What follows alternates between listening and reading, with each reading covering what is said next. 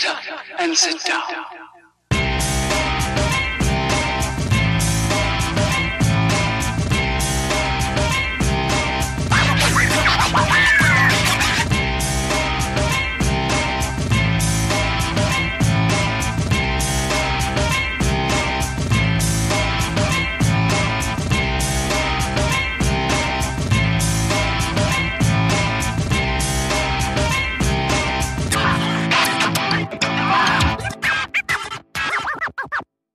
Shut up and sit down.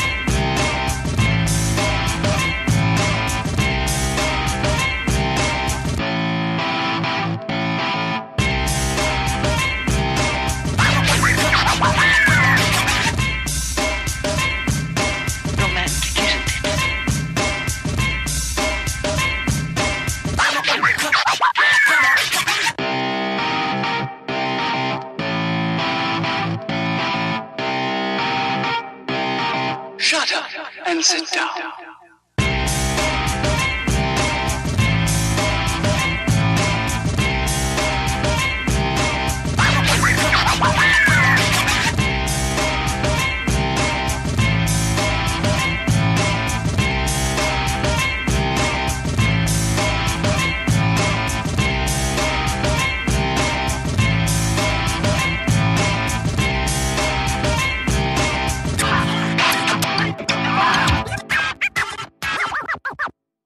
Shut up and sit down.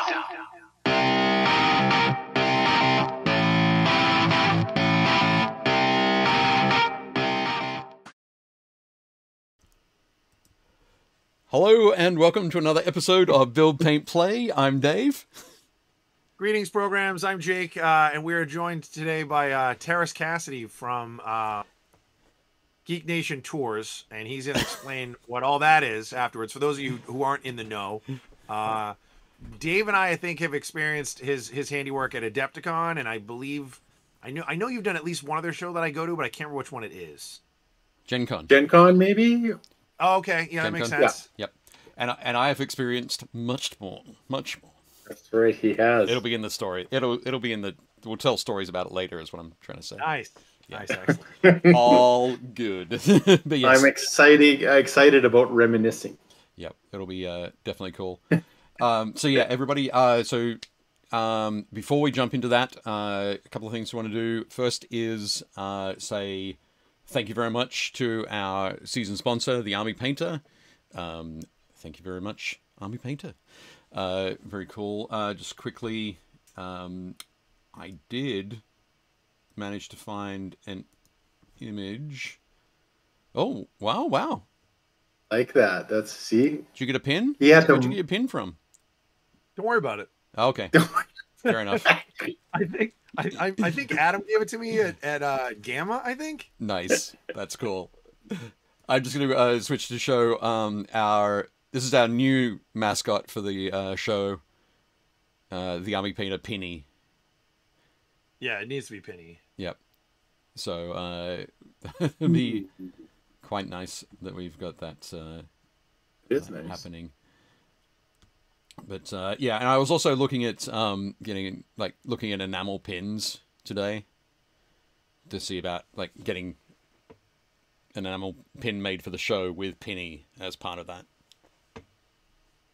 That'd be pretty rad. It would be super rad. Maybe they can give us a branded build, paint, play penny. That'd be awesome. Oh, that'd be sweet. Excellent. We'll say hi to everybody in the chat. Hi, Scott. Hi, Chris. Hi, Josh from Crown of Command. Dave Hey, Josh. Hall is here. Jez is here. Hey, Jez. Jim's here. Josh is here. Awesome. Fantastic. Welcome, welcome, welcome. We will get to answering a bunch of your questions about Adepticon later in the show, Scott. I think it's probably the last tour that we'll talk about. But, yep, it should be a fun show. I realized, of course, that I should have transitioned to this screen so that when you saw me talking about it, you could see me talking about it. But the next thing I wanted to quickly talk about was Dead Earth Games.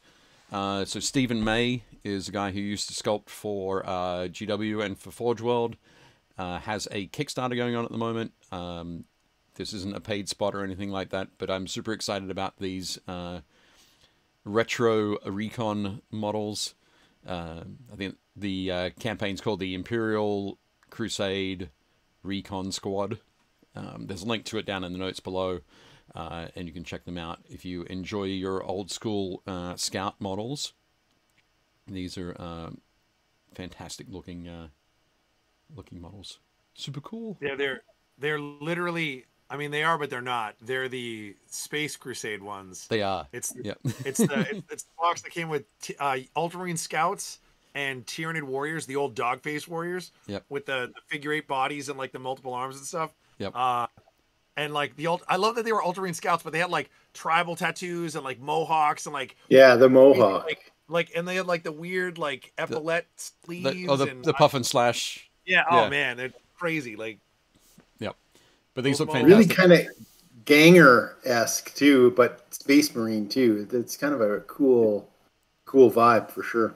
Dave, did he sculpt the original Space Crusade ones? No, he did not. All right. These are just inspired by those. Yeah, something. Yeah, for sure. Something that I was super surprised to find out though is that Andrew May of Meridian Miniatures, who I backed like probably a dozen of his Kickstarters, he's done some fantastic, sort of weird and wacky stuff, including a whole bunch of Hieronymus Bosch inspired models. Hieronymus Bosch's Garden of Earthly Delights painting, which is just full of the most wild and ridiculous sort of surrealistic stuff. Made some miniatures of that, so I think that was the box that just arrived yesterday. But yeah, super cool stuff. But those two guys are brothers. Andrew May and Stephen May, surprisingly enough, are brothers. And Nice. doing awesome sculpting. So, yeah, I just wanted to let folks know they can check that out. And Brian May, the guitarist from Queen, is their older brother, I believe. I think so. No, it might be their uncle. I think he's their uncle. Okay. Yeah. Nice. That's pretty rad. Definitely good. Cool. They're spectacular. So just checking in there.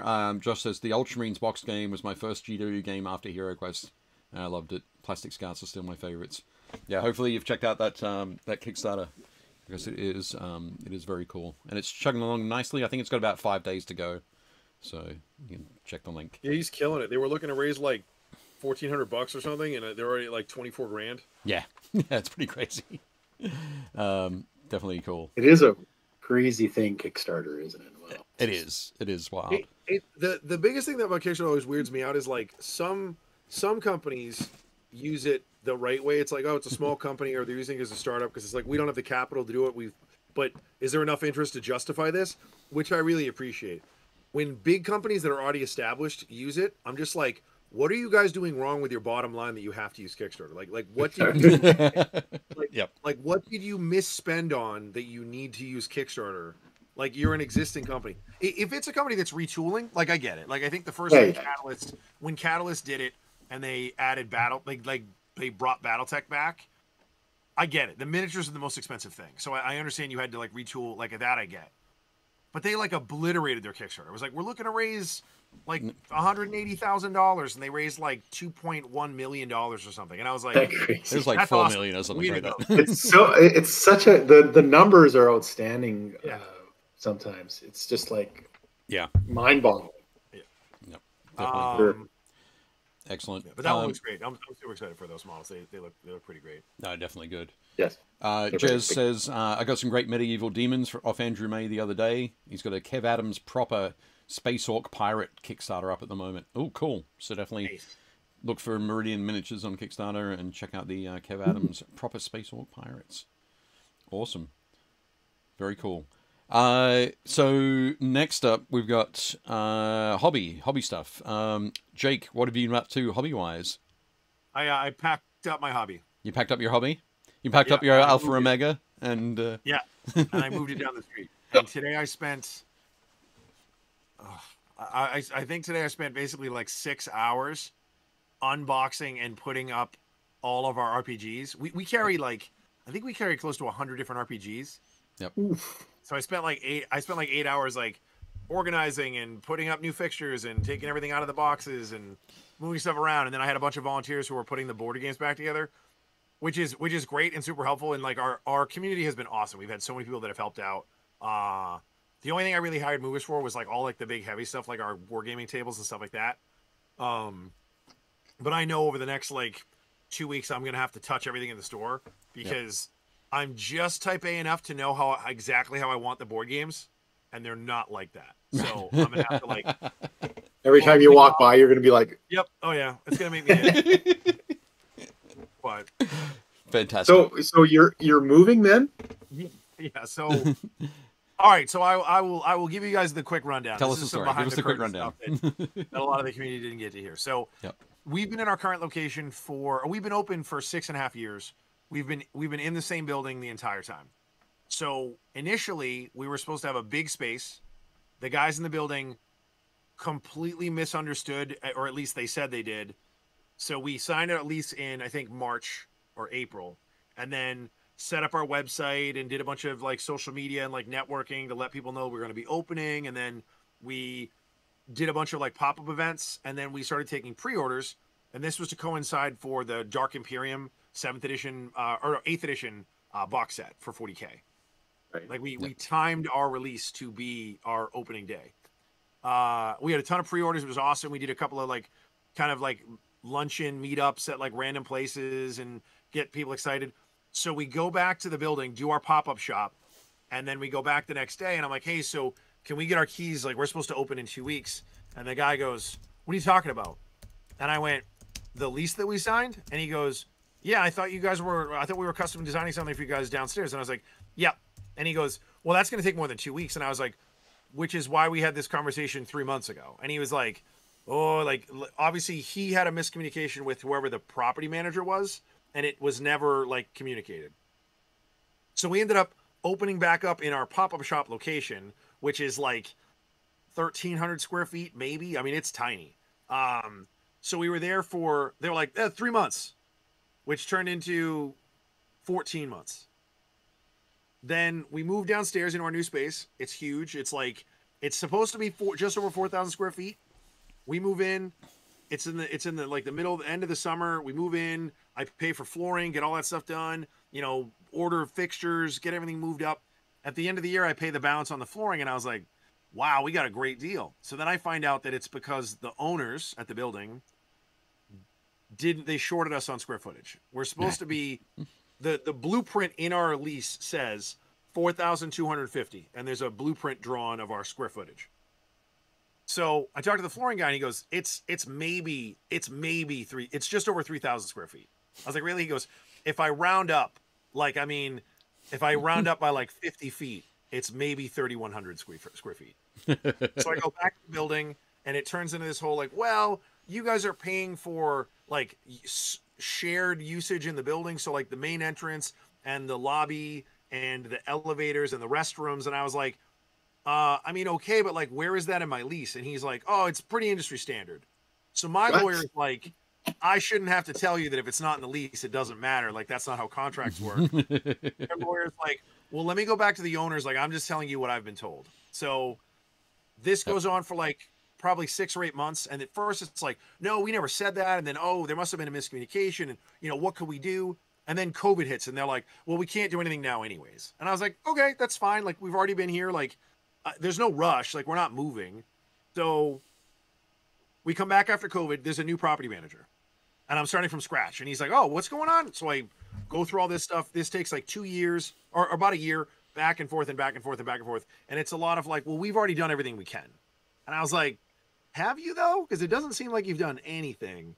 So finally, our lawyer's like, listen, you guys are just going to owe us the square footage difference. Like you can either, like, we have a 5-year lease. So either we'll pay full price for 4 years, and then our last year is essentially free because you've shorted us 20%, or you guys can give us the square footage, or we can work something out. Like, we're happy to comply. You just need to let us know what we're doing. So their new lawyer starts talking to our lawyer, and this goes back and forth for like another 6 months. And then all of a sudden he goes radio silent. And we're like, that's weird. And my lawyer's like, well, maybe he's figuring stuff out. So now I get an email from the bank saying that we're going to change the address of our payments to a new company. So we found out they sold the building to another group. I sit down with the new group day one, and I'm like, this is what's going on. This is what we've been dealing with. And they're like, I'm so sorry to hear that. Obviously, we want to work this out. You guys are great clients. You've been here for 5 years at this point. Like, we want to keep you. I was like, sounds great. So over the last, I would say 8 months, it's been us agreeing to blow out a wall, and our square footage would go from 30, like whatever, 3,000 whatever, to just shy of 8,000 square feet. We would be the biggest store in the Northeast. You'd have to go to like games and stuff in Baltimore to find a bigger store. So we're super excited about this, and they're thrilled because like we're technically in a garden level. So like from the sidewalk, you can see us, but you go downstairs to get into our building. So after all that, they're like, yeah, you guys are all set. I'm like, cool. He's like, did you sign the contract? And I was like, yeah, I looked through it. Like, you guys didn't put anything about like bringing it up to code, and like you guys have to do the build out. Like right now it's unfinished. You need to bring it up like our side was, and we'll just connect it. Like we'll do all the demo and all that stuff. That's on us. And he's like, oh, we agreed on as is. And I was like, we definitely did not. We agreed on a price and the size, and you guys said that that was cool. It's your building. You need to do that work. Like the fire system needs to be updated. The electro grid needs to be updated. It needs like new lighting, and it needs the HVAC needs to be serviced and updated. And he's like, well, yeah, I mean, your contractor could do all that. And I was like, I mean, he probably could, but again, I'm not doing any of that until this is all signed and it's legal. So then it's like, well, you guys can get permits. We cannot. I had the city inspector come by, and he's like, none of this is on you guys. You guys are not liable for any of this. It's the building owners. So this goes back and forth over the last couple of weeks. And then finally they start trying to get us to like, they're trying to like force us to sign. So they're like, well, your lease is coming due at the end of the month. You're going to have to sign that new lease. And I was like, no, I don't. We have a 3-year extension. And he's like, well, I mean, if we want to fix this whole thing. And I was like, we do. I'm like, but the onus is on you. Like, you guys are basically supporting a lease that is invalid because the original owners screwed it up. We have not done anything wrong. This is on you. And he's like, well, so again, months of this. So finally, they threaten us with, they're like, well, you have to be out by the end of the month. And I was like, again, I don't. We have an extension. And their lawyer goes, you don't have an extension. And so I call my lawyer, and I'm like, am I crazy? He goes, yeah, I'm looking at your lease right now. You have a 3-year extension. I go, okay. So I email their lawyer back, and I'm like, hey, we have an extension. We're just going to activate it. He goes, oh, you can't activate it at the last minute like that. So I call my lawyer back, and he goes, I don't know if this guy's actually a lawyer or if he's just really confused or if he's like still in school. He's like, but you don't need to do anything. And I was like, what do you mean? He goes, so a normal lease, it's whatever the lease is. And if it has an extension, it's not a new lease. It just extends the lease. He's like, so unless in the last 6 months, they've told you that you guys are in violation and they're kicking you out of the building for something that they would be able to show, or you said, we're going to leave, all you have to do is pay that next month's rent, and it just kicks in. It just extends it. So I'm like, all right. So their lawyer doubles down and goes, you don't have an extension, and even if you did, you can't activate at the last minute. So he's like, you have to either sign the new lease or be out of the building by the end of the day. So my lawyer's like, you don't need to do anything. Just ignore him. I'm like, okay. So I come home. I'm super frustrated. I talk to my wife. She goes, you should just get out of that building. You've had nothing but trouble with that building, regardless of who owns it. So our landlord, our realtor found a place 2 blocks up the street from where we are, closer to city center, way better location, street front. It's a historical building. It'll never get torn down. But again, we found this out basically going into Black Friday weekend, and I was like, this Oh, is no. insane. Like, this couldn't be like May 1st, and we'll just close for 10 days. Like, it's been insane. So that's been my life. So our community has been awesome. We've had a ton of people show up to like move stuff for us, and we've been like army anting it back and forth. But right now, because the new store is technically smaller, it's like a couple hundred square feet smaller, but it's a way better layout. But right now, we've taken all of this stuff that we had, including stuff we had in storage, and we brought it over to the new building. And it's like taking your entire house and putting it into a dorm room. Like, there's no room to move around. Like, I'm just like, where are we going to put all this stuff? So that's been my week, is me dealing with Comcast and movers and getting the painters done. I will say the guys who did our floors were awesome. Yep. So I called the guy who installed our floors, and I was like, hey, I want to set something up so before we move in, you can install new floors. And he goes, why don't you just take your floors with you? And I went, what? He goes, you guys bought top of the line luxury vinyl, commercial grade flooring that has a 10-year life. He goes, you've had it for almost 5 years. He's like, just take it with you. And I was like, we can do that. He's like, yeah, we'll just rip it up. So those guys showed up at our shop. It was like these 6 or 7 guys from Central and South America, and they were awesome. They were so good. They were like the Christmas elves. We were like, this is going to take them all day. They were done in 2 hours. They just kept moving stuff around and ripping it up and moving stuff around and ripping stuff up. It was like pulling the tablecloth out from underneath the and then they did it in 2 days. They did that on Wednesday last week. They ripped it up, and then they went over and started prepping the floor. And then one of my buddies lives in downtown Quincy and was like, hey, there's guys in your store. And I was like, on Thanksgiving? He's like, yeah. He goes, it looks like they're doing the floor. So I called the guys and I was like, please tell me you guys aren't working on Thanksgiving. He's like, we're just here for 4 hours. We're just doing the surfacing. I was like, please tell me your guys are going to get home and have dinner with your families. He's like, yeah, we're going to get out of here in a minute. But they did all that so that on Friday, they just did the whole floor. And they stayed late. They were awesome. Yep. Wow. That's crazy. So what does the past guys say about you moving the floor? Oh, I don't care. It's my floor. I don't think they have any idea. If it was up to me, out of spite, I would take all the light bulbs. I would take everything. I'd take all the outlet covers. You said that you did the lighting. So. I mean, I would literally take everything. I would leave them. I would put a tuna fish sandwich in the middle of the room and lock the doors and just leave it there. Like, it's like the Grinch on the Grinch Who Stole Christmas, like all just wires hanging down, and you've taken this. You've obviously taken the Christmas tree. So. Oh, dude, it's been nuts. It has been absolutely insane. And again, all of this is contracted. I was like, we have a lease. Like, all of this is spelled out. But wow. I mean, so what you're saying is you haven't painted any models? I have not. Okay, right here. Just wanted to check. I have moved. I have touched a ton of models, but I haven't painted any. But they're all still in their boxes, so that doesn't matter. Yeah.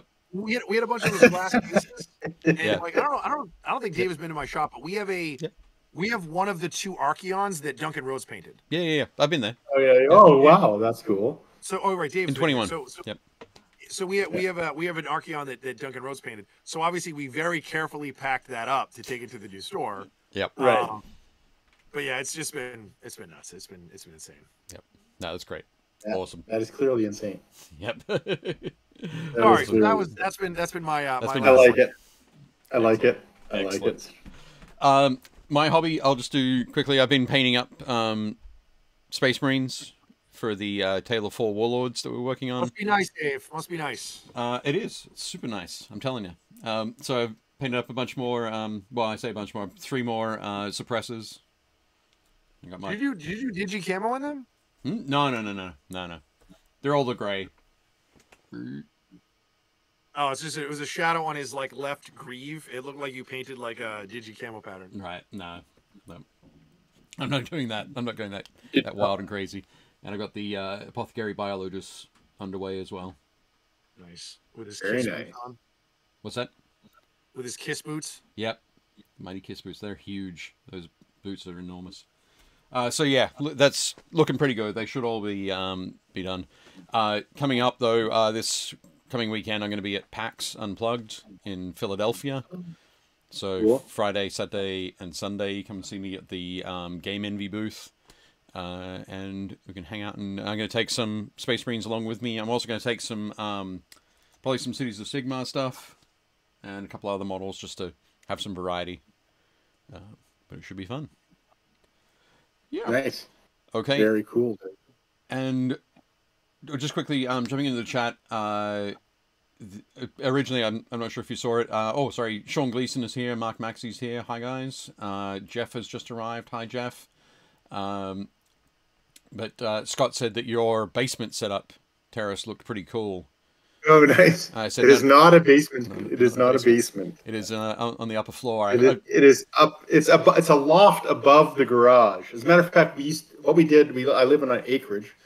So what we did is we built this section right here. So this building area and the basement, which is we used as a kitchen and a living room. And then 4 years later, we built the rest of the house, which was this way. Okay. So nice. This is above. Priorities. You're like game room first. And That's right. Well, actually, none of this was here when we lived here. Like where I'm sitting was where our bed was. My table was always there, and all this bookshelf stuff was not there. I'm talking about flooring. Like this is hardwood, of course, but back then it was just plywood. So we lived in here for 4 years with the very minimum of what we could do, saving for our house. So that's how we did it. So this is above ground. That door is arched on the top. I don't know if you can see that. Yeah, you can see it. You can kind of see it. Yep. That door is arched that way because the roof line, as it goes into the house, needed to be arched. So that door wasn't even there. We had a stairs right here going down to the base to the garage area that is now the ground. Right. So it's above ground. Teras, It's just really dark because I am in Canada and it gets dark around. Teras, where are you in Canada? Just outside of Jasper, Alberta. So Hinton, Alberta is called, and it's about 40 minutes from the park gates, or not even actually 20 minutes from the park gates. Yep. So yeah, I see the Rockies right. Are you an Oilers fan or a Flames fan? Oh, I am a geek. So I'm the black sheep of the family. Actually, my family loves hockey. My dad, back in the day, he coached Mark Messier when he was a kid, actually, and my uncle coached him when he was juniors, I think. When they won the Stanley Cup back in the 80s, they brought the Stanley Cup to my uncle's place. And, that's crazy. And the whole bit. So yeah, it's like we're a huge hockey family, but I'm not. So there goes Teras with his comic books yet again. Like, see, I did both. My wife says it all the time. My wife's like, you're like this weird. She's like, you're like this weird hybrid. nerd jock hybrid. And I was like, really? She's like, I don't think that's a really big thing. But the more I talk to people, I know a lot so of people many like friends that. who play who do both. It's just not something. I guess it's not something we talk because like usually your crowds are separate. You keep them apart. Well, we used to have to do that back in the day. Granted, I think we had. I mean, now it doesn't matter. No. I don't think if you said I read comics in the hockey room, anybody would bat an eye. Back in the day, it was an issue. I think that we had to keep it kind of separated. See, all my I have a bunch of friends in the military, and they were telling me that they got into Warhammer because I have a couple friends in the Navy, or they used to be in the Navy, and they'd be like, "Well, we're stuck on a boat for what are we gonna do?" And I was like, "Yeah, that makes sense." So they were like, building kits and painting stuff. So they would come home and grab stuff to stockpile to take with them. Right. I'm like, that makes sense. It completely makes sense. Yeah. And then I knew a bunch of guys on traveling hockey teams, and they would say that they would play D&D on stuff because it's like, hey, we're all going to be on a bus and we're going to drive to the middle of nowhere, and there's a curfew, so we can't go out anywhere. So they would hang out in the hotel rooms, usually the night after a game. Right. And they would hang out and play, and I was like, yeah. Again, that all makes sense. Completely makes sense. Yeah, that for sure. I mean, what do you need? You need a handful of dice and a book. Yep. That's it. You don't even need a book. There's that great photo. I think it's in a White Dwarf. It's those guys that are deployed in Afghanistan and they're playing Warhammer on the hood of a car with white rocks and black rocks. They're using an oil stick as their measuring stick. That's the measuring. I've never seen that. That's super cool. I love that. Yeah. Yeah, so I think that back in the day we had to keep it separated, but I think that there's a lot of supports geeks that are model geeks too. So Yep. I mean, I've been corrected. That's how I stay in shape. I stay in shape by playing hockey. I get a game on Friday. That's good. I'm a goaltender, so. Oh, really? So you have fast objects coming at you all the time. Yeah. Teaching myself not to move was That's right. It's a difficult skill to unlearn. Yeah, I bet. Because flinching will save your life. Yeah. That's right. Totally, yes. Excellent. Scott says, Hinton, attaboy, over here in Saskatoon. Oh, wow. That's cool. And then he said, my dad arrested Lanny McDonald 5 times back in the day. Oh, Lanny McDonald he was the captain of the Flames for like a long time. Awesome. That's awesome. With his great giant mustache. Thanks for explaining that. He was a great player too. I'm sure he was a hockey player, but I couldn't have told you anything more. Yeah. But no, awesome. Yeah. With the big redhead, right? Yeah. He was a ginger. I do have to comment on the chat here. Where was that? Teras in Klingon. I love that. I'm going to use that. Excellent. Teras, son of Tomok. Today I like it a lot. I should go and take a look at my Klingon jacket. Maybe I'll go running with it. Yeah. Is your batleth still hanging above you? Yeah, the battle is right there. As long as the Klingon disruptor's right there too. So, yeah, excellent. For sure. I'm a huge Star Trek fan, so that really caught my eye. I appreciate that a lot. Nice, awesome. Yes. Very cool. Okay, well, Teras sent us through a bunch of photos. So, obviously, in the background, we can see that there are 2 tables set up. We've got some photos from the one that is on our left, Teras's right. First up. So this is from your Frostgrave Archipelago, Ghost Archipelago. Ghost Archipelago? That's right. Ghost Archipelago table. And so yeah, I think the first image that we've got coming up is the T-Rex overlooking the falls. Right. Tell us about your love of Frostgrave Ghost Archipelago. Frostgrave, I kind of graduated. I still love all things GW. All that. There's a lot of 40K back there on my shelves. I just thought, as I got older, I thought the game was a little bit too much game for me. And so I moved. I was looking for something that had a little bit more skirmish and skirmish level. And I came across Frostgrave, and I realized that it was not only skirmish, but it also had an RPG element to it. And I did a lot of soul searching back then, and I discovered, I think, that I'm more of an RPG gamer than I am a large mass battles miniature war gamer. And so it really grabbed me. I spent a year building terrain, just terrain for the game, and then we played. So I really loved to create environments, worlds, and have one more adventure. That's really my jam. Although that is going to change. We can talk about that later. But, and Ghost Archipelago also came by my. I was talking to Joe McCullough, who does this. He and I have become quite close, and we actually did a Frostgrave tour to Estonia at one point, which was spectacular. Again, we can talk about that later. Yep.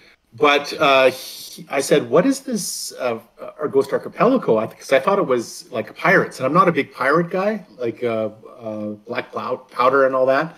But he said, "No, it's Sinbad," and I'm like, "Oh, okay, I get it." So that old Harryhausen stop motion Sinbad movie type of thing, and I loved that when I was a kid.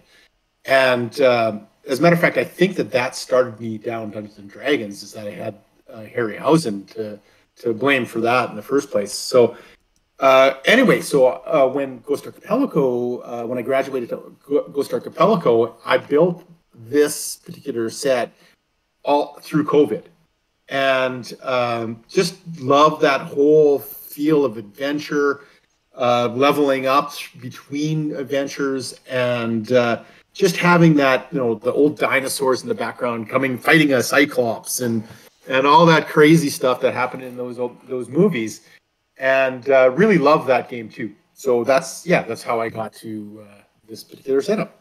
We talked about this a little bit last week. Malev was talking about how he really likes those minis. Like I forget who, it's all the Osprey minis. I forget who, or it's North Star. North right? Star. Yeah. North Star. Yeah. Yeah, Osprey's always hilarious to me because like they do so much like peanut butter jelly stuff where they're like, "This is us, but also we're working with so and so." And you're like, "Okay, cool." Right.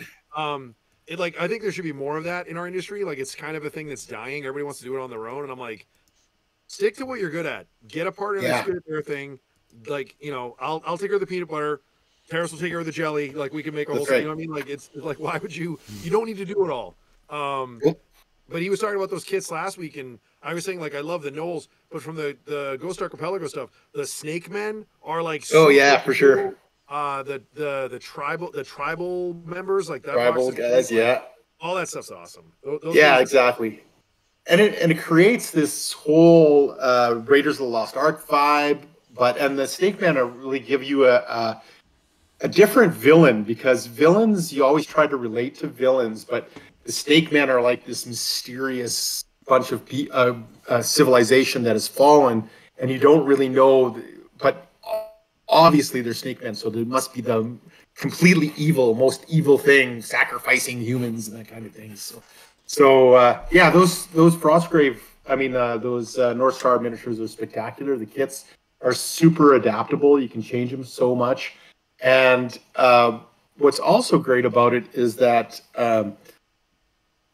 the structure of the game allows for you, and Joe has said this many times, rules are kind of just, I don't know, make-believe stuff that the designer writes. So you can change whatever rule you don't like.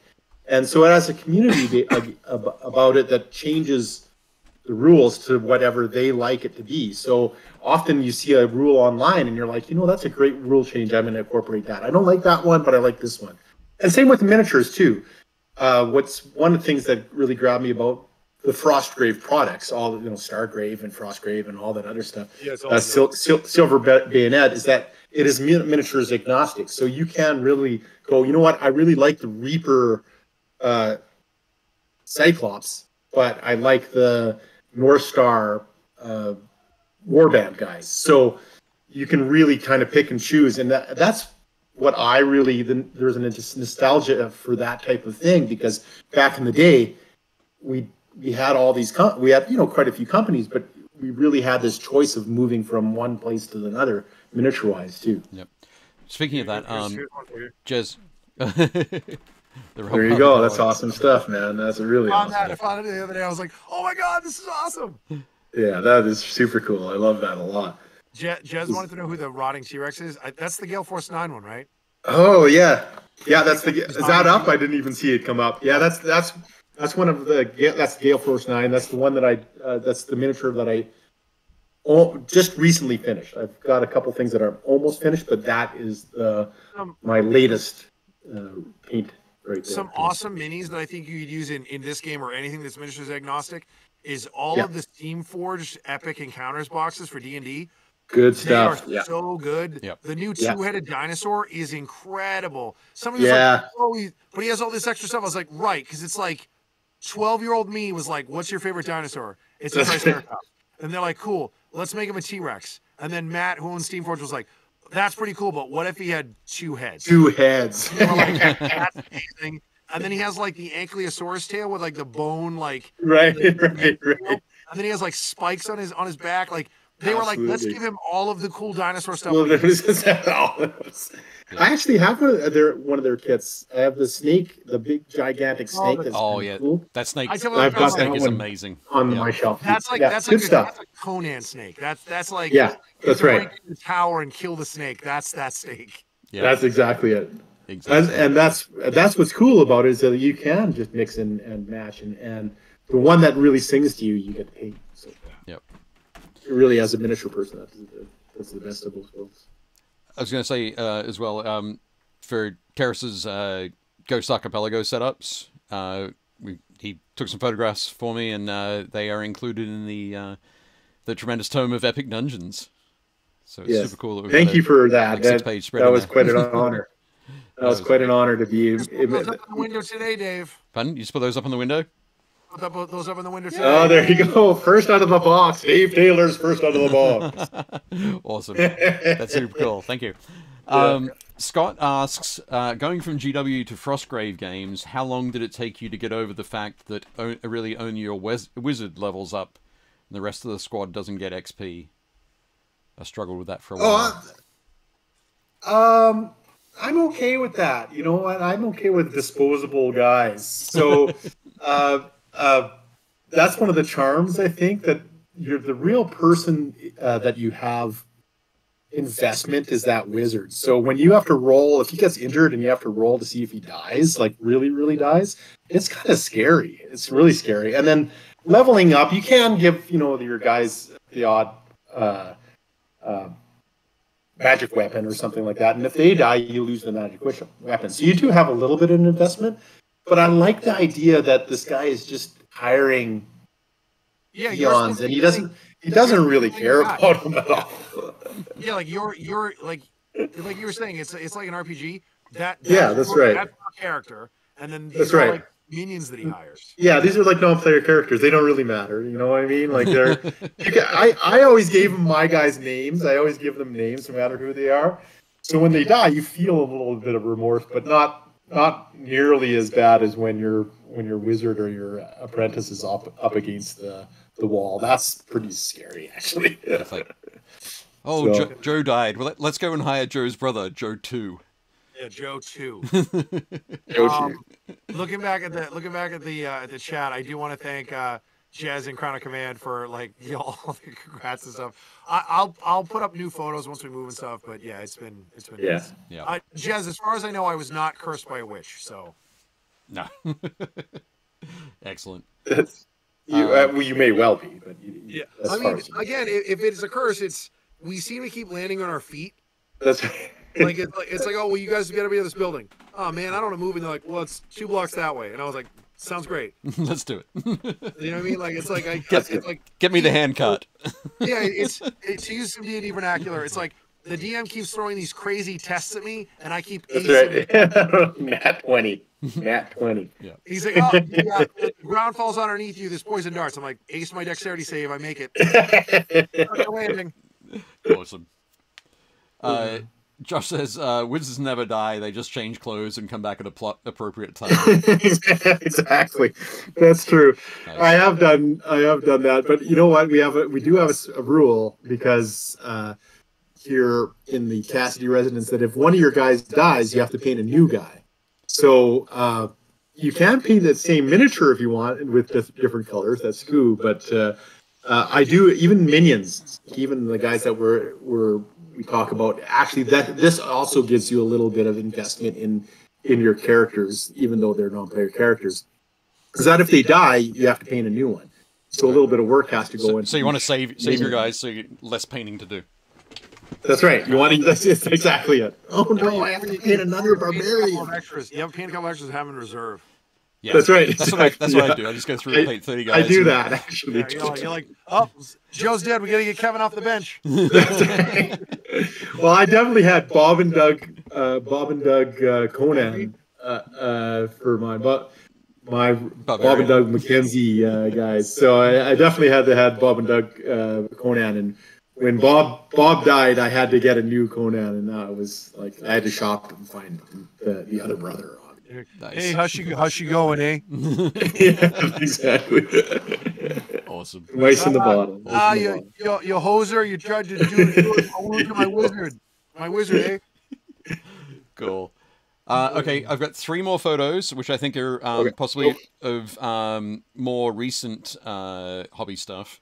But I figure we'll bang through those, and then we'll jump into the meat and potatoes of tonight's conversation, which is about Geek Nation tours, rather just about Teras's hobby and just about Frostgrave. We'll get into some other stuff as well. But the first one we've got is your collection of tiny knights. Ah, yes. So that's my new old passion. So as we talked on Crown of Command, as a matter of fact, I was just on with those guys. Oh, cool. Excellent. I've always been, I think my first reason for painting miniatures was Dungeons and Dragons. and hence the role playing thing. And then my second thing was Epic Space Marine. So when that happened back in the day, that was I still think that's GW's best game ever. I love that game so much. There's a lot of nostalgia there. So now with Legion's Imperialis coming out, I'm slowly getting prepared for the release of that. And so I decided to paint up all the knights that I had. All the gray knights, or all the knights that were gray, are now green. Yep. So yeah, that's my current painting project. I'm a little bit more done than I was after this photo, so those guys are almost ready to be on the table. What I just have to buy a couple of Castises, and then they'll have a whole household there. What household is that? Oh God, I knew you were going to ask me that question. Damn it! Hang on. Oh. That's my fault. Someone's going to beat me to it probably on the chat. Hang on, let me see. That is Pulse Vironi. All right. Okay. Yep. Vironi. So green and gold. I think I'm going to paint because of course in the starter box you get Imperial Guard, so I think I'm going to paint them green and gold also. Cool. So tanks, you'll see the tanks that match this. Nice. Awesome. Dude, yeah. Epic is so good. I can't wait for Imperial to drop. Like, it'll be another game that I'm like, I'm going to build all this stuff, and then I'll paint half of it and move on to something else. Then move on to something else. Yeah, see, that's the thing. I do kind of commit to a project when I go. So it's a big commitment, and it's a GW commitment. So what I've been doing on this Frostgrave kick for about 10 years, so I haven't really bought in a GW game. And so this will be the first one. But apparently they're really trying to go back to the old rules, the second edition rules. And those are the rules that I like the best. Epic Armageddon. That was from the Space Marine box, the huge... Yeah, back in the day. With like orcs. I think it came with like orcs and orcs. You could play everything. You could play Eldar orcs. I had a huge Eldar army, a huge orcs army, and loads of Space Marines. And that's one of the biggest things that I'm out of all the models I've had. It's one of the biggest things that I'm bummed out about. Sometime in like the 7 times that I've moved, like myself personally, I had a bunch of the metal Phantom Titans. Oh wow! I think I had 3 or 4 metal Phantoms, including one of the Eldar, like the Psi Titan, the Warlock. Like the Warlock. Yeah, the Warlock. So I had one of those, and then I had 2 of the old metal armor cast style Warhounds, the ones that look like dogs. Like I had 2 of those. And then I had a whole bunch of the Beetleback Warlords. Like every time I went to a trade show, those would be in people's bits boxes, and I'd be like, okay, legs, body, arms. Okay, I can build one more Titan. The only stuff I still have is I have a little like cash box full of all of the Space Marine stands and like the Land Raiders, and I think I have 1 metal Warhound, and that's all I have left out of it. But I will say I own a bunch of the new Titanica stuff. I love the new scale. I love that they made everything just slightly bigger, like 20% bigger. Even the new Space Marines look incredible. Like the detail on them is awesome. Absolutely, and the Warlord, the Titans. We actually got into Titanicus at the exact right point. So we started playing Titanicus. We bought the Warlord and 2 Reavers, and I bought some Knights. And then we were starting to think, hey, you know what? I wouldn't mind trying to make our own rules about Epic. I don't know if GW will ever do something like that, so let's make our own rules. 2 weeks later, I was in the UK, and they released Epic at this, and I was like, oh my God, we don't have to make our new rules now. That was really cool. Yes, it was really awesome. You're right. I would like to see the Titan hit location charts, because that was one of the most fun part of Epic, was like, oh no, where does the Titan get hit? That was a good thing from the back in the day, but I don't think they're trying to stay away from that because it feels a lot like BattleTech if you do that. I think. Yeah, I suppose. I think that's why they're doing it, but that's also maybe. There is another layer of it, because now there's like the catastrophic damage chart. So like depending on how much damage you do on a hit, you then roll again on a chart. So like be like, oh, it's an engine hit. Like, so it's kind of there. So they have that? Okay, good, because I don't know anything about their. The one thing I will tell people is that we had some guys on one of the. I was on. We were on What's New with Mike and Jeff a couple weeks ago, and somebody brought up the fact that they don't like the way the Titans play in Imperialis, and I was like, that's what Titanicus is for. If you want to just run if you just want to run Titans and Knights, you want to play that. If you want to play full scale Epic, you want to play Imperialis. Like they are. The big draw is going to be that the Knights just do so much damage, and the Titans do so much damage that they're going to go last and have one activation and really mess up a unit. Everything, this is going to be like. Well, you can't win with them because the Space Marines will be like, "We took the 4 objectives." And that's right. That's all that matters. I can't do that. That's okay. Yep. Yeah, that's for sure. And Titanicus is a good game too. Like I really enjoyed my time with it, so it was fun for sure. I think it's one of the strongest rule sets they have out right now is Titanicus. Yeah, it has a lot of fun, a lot of cool and kind of different than regular GW stuff. Oh, now this is my Space Marine. Yep. This is how my experiment on trying to figure out Ultramarine paint for Imperialis. So this is old Space Marine that I had in my bits box, and I primed them up and tried to get the paint right. So this is, I think what I'm going to do is spray it. Right? What's that? It is a chaplain. It's an old chaplain, right? Yeah, that old chaplain. Yeah, isn't it? It's amazing. So like I said, he's probably lead too. So no doubt. No doubt. So it's a rogue trader chaplain. Good call. So so I spray him McCraig blue. Blue, and then wash him with ultramarine blue, but probably a thin down ultramarine blue. So that's my. I have to figure out whether I'm going to paint them on the sprue or paint. Really? It's one point of contact, and it's at the feet. Yeah. Cool. Yeah, then you can do it on the sprue. That'll be great.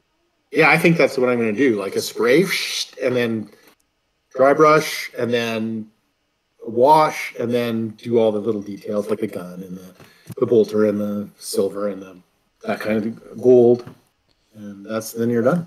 Excellent. And I think a lot of people who haven't gamed at that scale will be like, "Wow, this is fast," because it is fast to paint. Like it's fast to get it all onto the table. Yeah, a buddy of ours. Even if you do detail. A buddy of ours got they sent a bunch of sprues out to painters and stuff, and a buddy of ours did everything he sent us. He did it Heresy Death Guard, and they look incredible. And I was talking to him. He was like, "Yeah, it was super fast." I was like, "Really?" He's like, "Yeah, I basically sprayed him. I think he sprayed him Wraithbone, and then he basically painted all the shoulder pads and all the stripes a green, and then he basically Agrash Earthshaded the entire thing." And he was like, "You're done." That was really. He was like, "They look awesome." Stick them on the base. Look amazing. Yeah. Yeah, exactly. Yeah, that's amazing because you can just get them on the table that much faster. So excellent for sure. Okay, and the final photo that we've got is a shadow box. Oh, right. What's going on with this? Yeah, my daughter is currently in university. Her first year, she had to do some Greek classics courses. But even before that, she was really into the Iliad and the Song of Achilles. So that book, and I read it. It's awesome. And last year for Adepticon, every Adepticon I have a new custom miniature for the tour. And so normally it's usually something to do with science fiction or a wizard or something like that. But I thought I've never done a historical, so I did our custom miniature for 2023 Achilles and Patroclus. So this is my Christmas gift to her. So I'm going to do a little diorama with the two of them on the table. They're just on their. You see them they're on their base very lightly, so I can paint them up. I just finished Patroclus and I'm working on Achilles right now. Hopefully they don't watch the show and see that this is right. Yeah. I'm sure she will have other things to do in university than watch the channel. Although that it is not under the, because of course the Taylors were up here, and she met them when they came up, and they loved each other. They had a good time together. But yeah, this is my Christmas present to her. So I have to do a little bit. You know what? What's a good source for lighting? Do you guys know?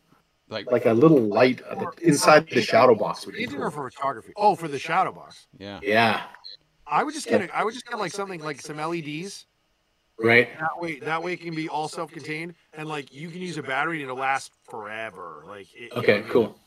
That's what I'll do then. I'll look for some LEDs at I don't know, Michael's or something like that. You need little strip lights.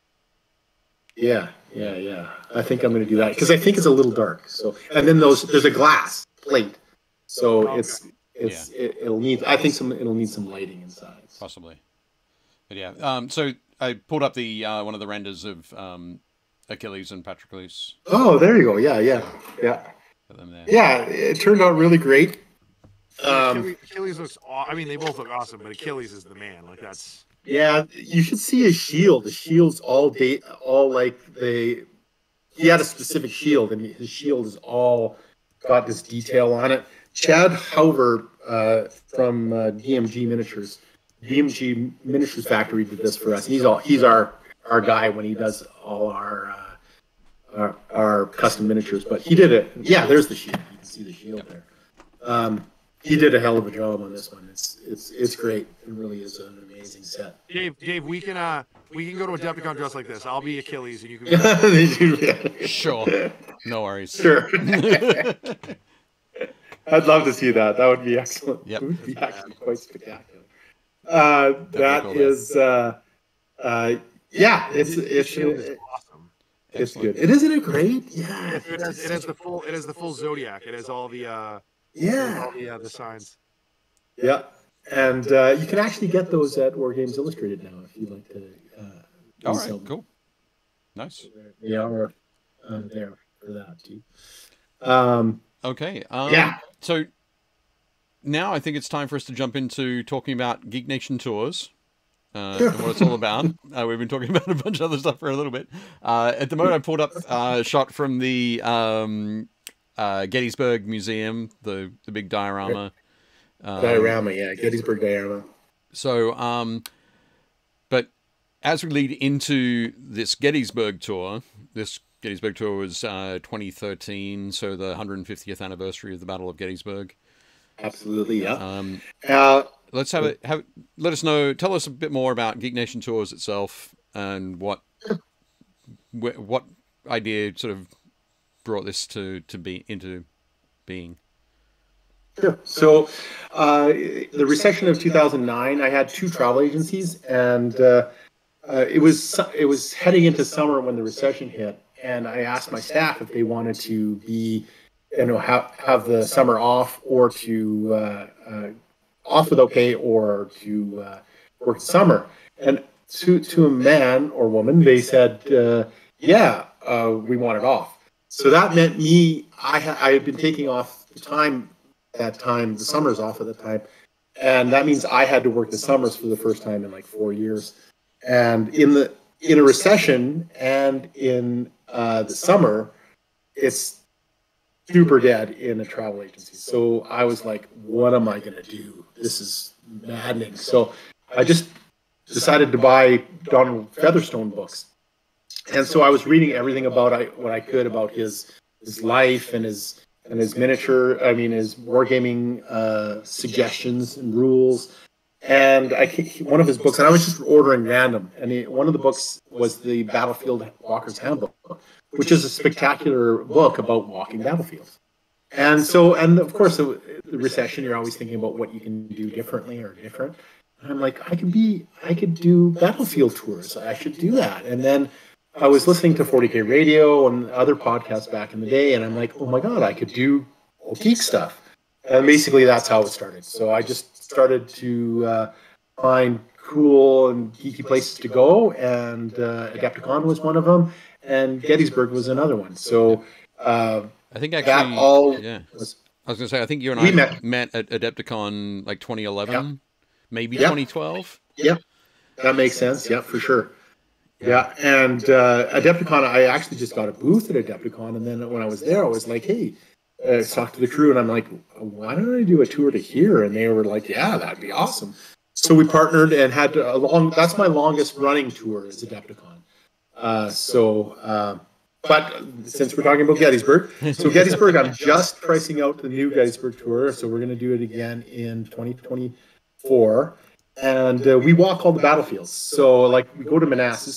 So we'll get there in the morning. We'll probably have a guide, and then we'll walk down the field, and then go for lunch, and then go back up the field and walk down the other side of the Manassas. So that's the type of thing we do on our battlefield tours. Like, we have guides, local guides, and historians on the battlefield with us, and we walk the battlefield. So I want to make sure that, like a homage to Featherstone, that we always are on the battlefield, making sure we experience it as best we can, and trying to bring back the past, like the vision of what it was like, and that kind of thing. So that's our goal with ours.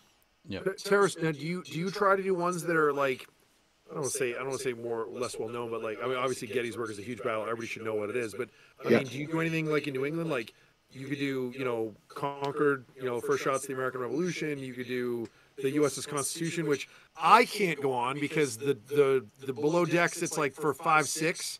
So oh yeah, that's it's insane. It's still really cool. And the fact that the U.S.'s Constitution is the oldest still floating U.S. naval warship is kind of bonkers. It's cool. But like, there's all that. The only reason I thought about this is because we had some friends up over the weekend, and one of them is like a huge history buff, and he's from down south. He grew up in like South Carolina, and then he lived in Florida, but he's never been north of like Maryland. And oh yeah, I was like, if you're a U.S. history buff, like, this is America. You got to go up to the for sure. Like, this is where it all happened. He was like, oh, it's really cool. It's like, you should go into Boston and do like the Independence Store and stuff. But do you do anything like that? Do you do anything like up in my neck of the woods, or? I have not yet, but I have. That's been on my mind. The French Indian Wars have been on my mind. So that whole area has been kind of untapped for me. I did make a stint up there to go to Historicon in that area once before. And experienced a couple of the battlefield parts for the War of Independence, and it is possible for sure. I'm always looking for new tours, and I would like to do that. To tell you the truth, that's been on the kind of the bucket list. I do other ones though. It's also geographically pretty small. So like, right. You can kind of like you could go whipping around, and it's very close to Canada, so it would be like perfect for me. I could just go skip across the border. Yep. So of course I have to go down east first. But yeah, it is definitely a possibility. I also do, like, we've done Waterloo. In April I go back to Japan and we do the Genpei War. So we do this whole. When samurai ethics was just being hang a second. Let me find those photos. Oops, sorry. He's talking about him. Oh no, we're talking. I see GW up. Yeah, War World. That's one. We can do that first. No. You're talking about Japan. Okay, here we go. Okay. That's the plastic history from the 3rd edition box, I believe. That's right. Second. They just 3 of them. Second this is a great photo. This. On my tours, I always try to get people to dress up, and in this particular, this is the Sekigahara tour, and there's a festival, a Sekigahara festival, and we rent armor. So everybody walks down, like they're usually invited onto the parade, and you're fully decked. I mean, they put this armor on you. You have 2 people working on you, putting this armor, and you have the armor for the day. This is the whole group of us hanging out in our armor. There's Stephen Turnbull from a historian that we have on the tour with us. Again, I usually have a guest guest historian. Next year is Daniele Boelli from History on Fire. If you haven't checked out that podcast, check it out. So he's coming with us, and yeah, it's an amazing tour of battlefields. Again, we walk the battlefield. We dress up in this festival. Japan festivals are awesome. We go from museum to museum, and we eat spectacular food. Teras, So when's the next time you're doing this one? When's the next time you're doing the one in Japan? April. I want to go. I want to do that. Yeah, it's. I mean, I lived in Japan after university. My degree is East Asian Studies with a focus on feudal Japan and religion, Japanese religion, and so I love going back there. I'm super excited. I haven't been back before the pandemic. This was in 2019, so this is the first time back since the pandemic, and I'm super looking forward to it. We go to onsens. Are you stoked for the Shogun reboot? Oh yeah, I am actually. Yeah, see that Shogun, the novel, and then the miniseries and Wolverine, Frank Miller's Wolverine, Chris Claremont's Wolverine. That got me into Japanese to samurai ethics, and then from there I studied Japanese. Like I read everything I could about Japanese religions, particularly Zen. So. That is one of my super passions. So I love going back, and there's so much there.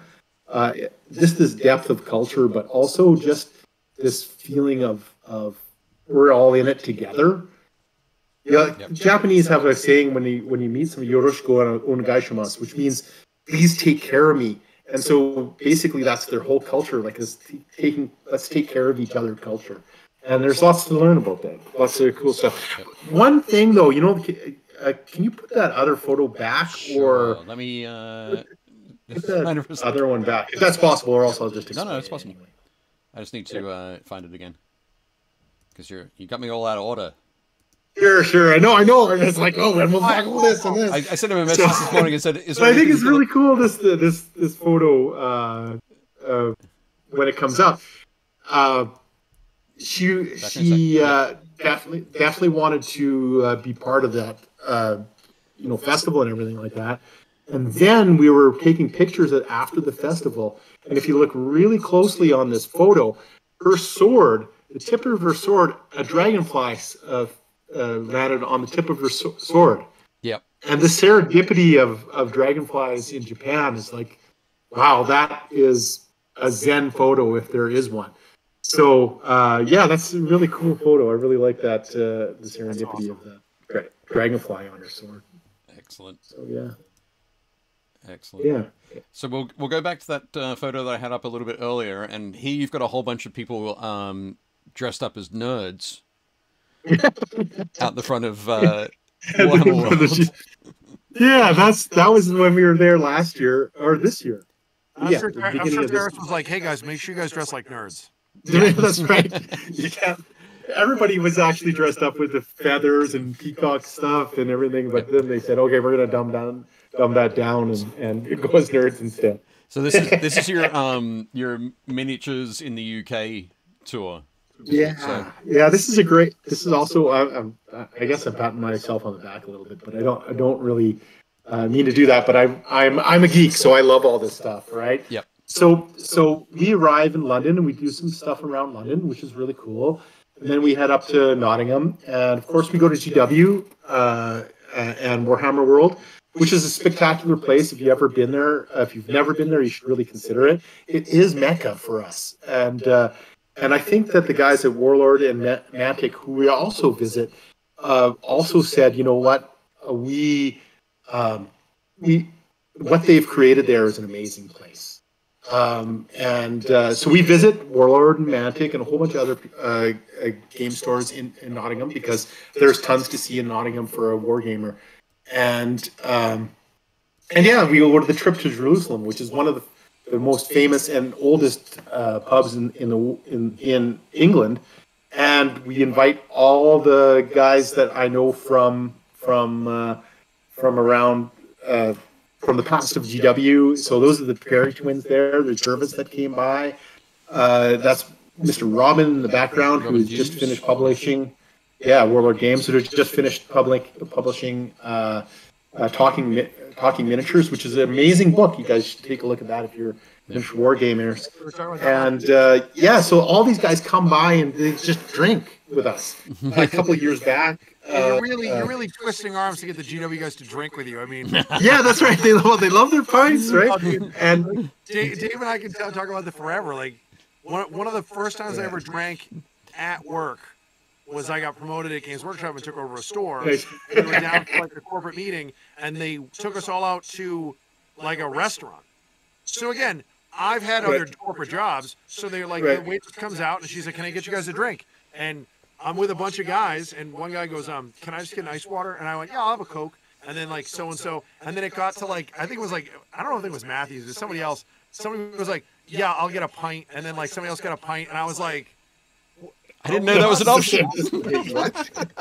This isn't an option. This is what happens by the end of the corporate meeting. Oh, yeah. They were like, "Yeah, you're supposed to." And then that's also where I learned you never drink more than your boss. That's the trick.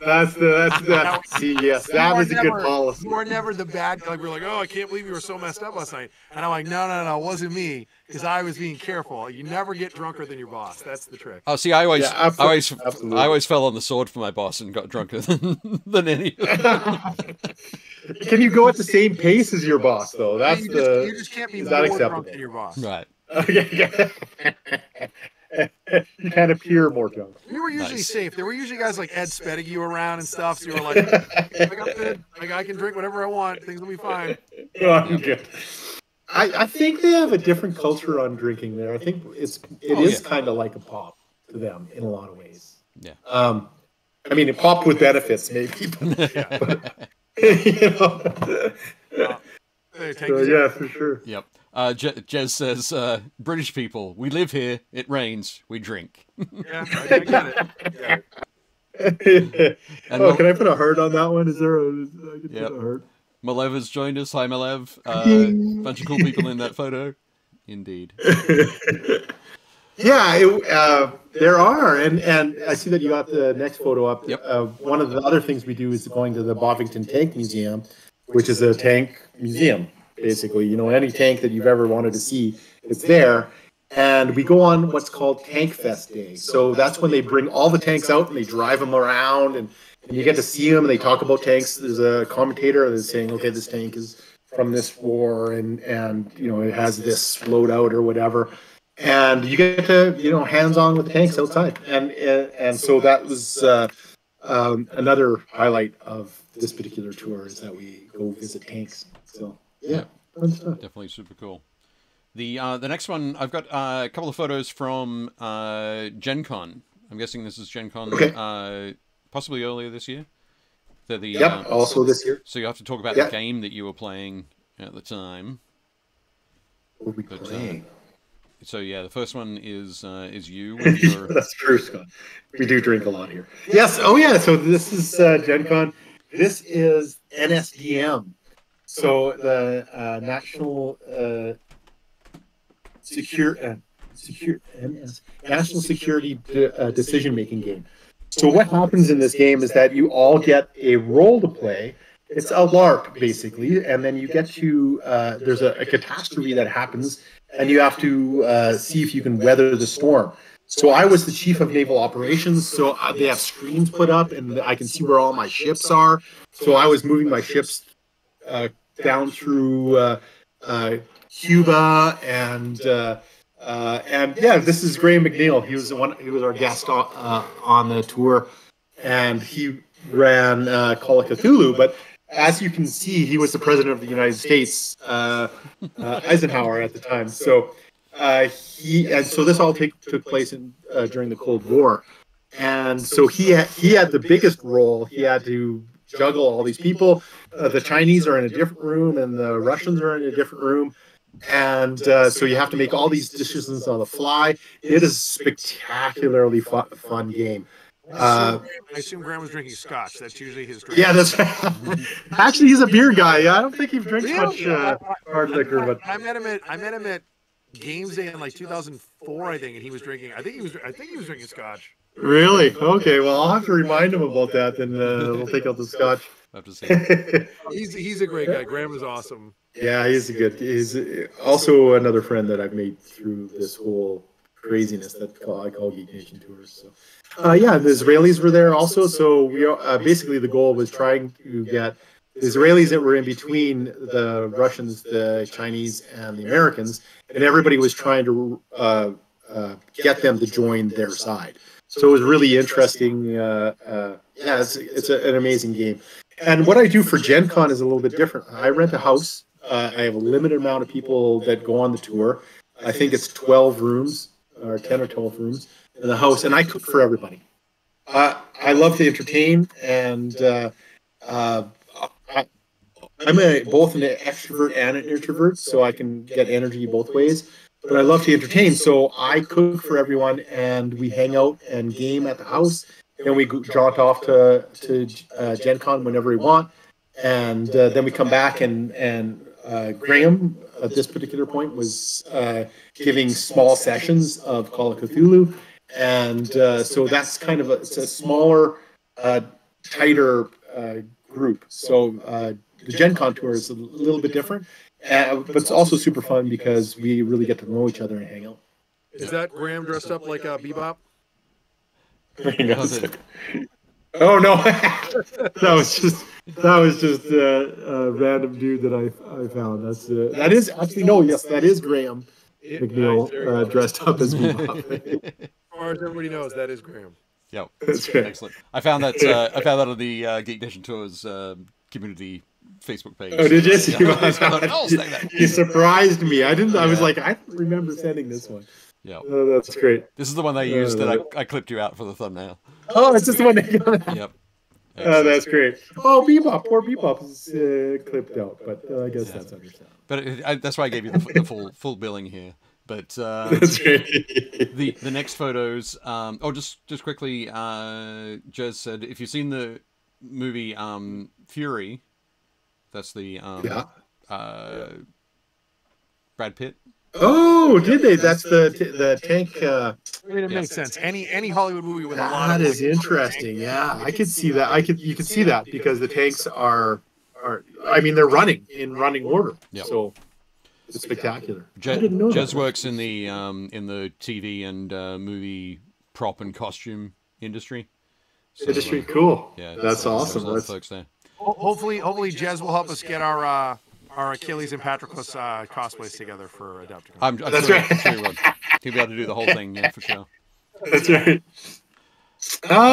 This photo. Yep. So I was going to say in 2015, Right. I was lucky enough. Teras invited me along as one of the guests for the Waterloo tour. It was myself and Barry Hilton. So Barry Hilton was our historian who led everybody on the battlefield walking tours.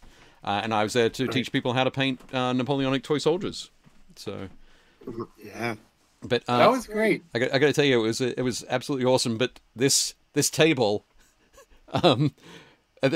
when this initially happened, I was horrified, and then it was like, okay, I'm going to join in. But Teras was like, oh, this is Napoleon's staff table. This is where he made a lot of decisions about the battles. Let me roll some dice.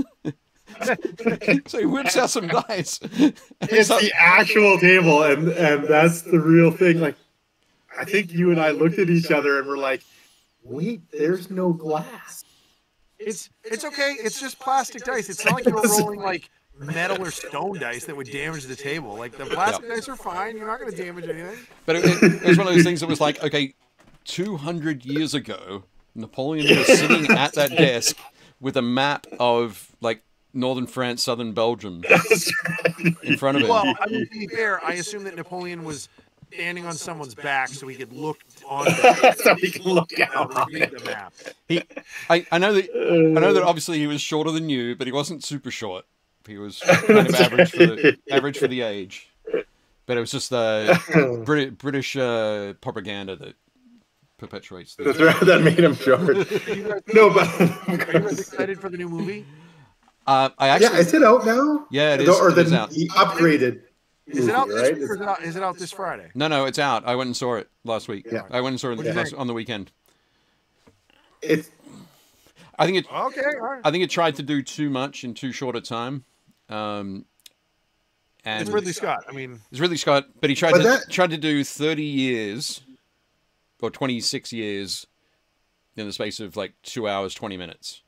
so the unedited, so the director's cut is coming out streaming in probably a couple of months, and it's 4 hours. See, that's going to be more interesting. Yeah, but it was interesting having been to Waterloo and like standing where Wellington was standing in the thing and seeing the Prussians come on from the other side.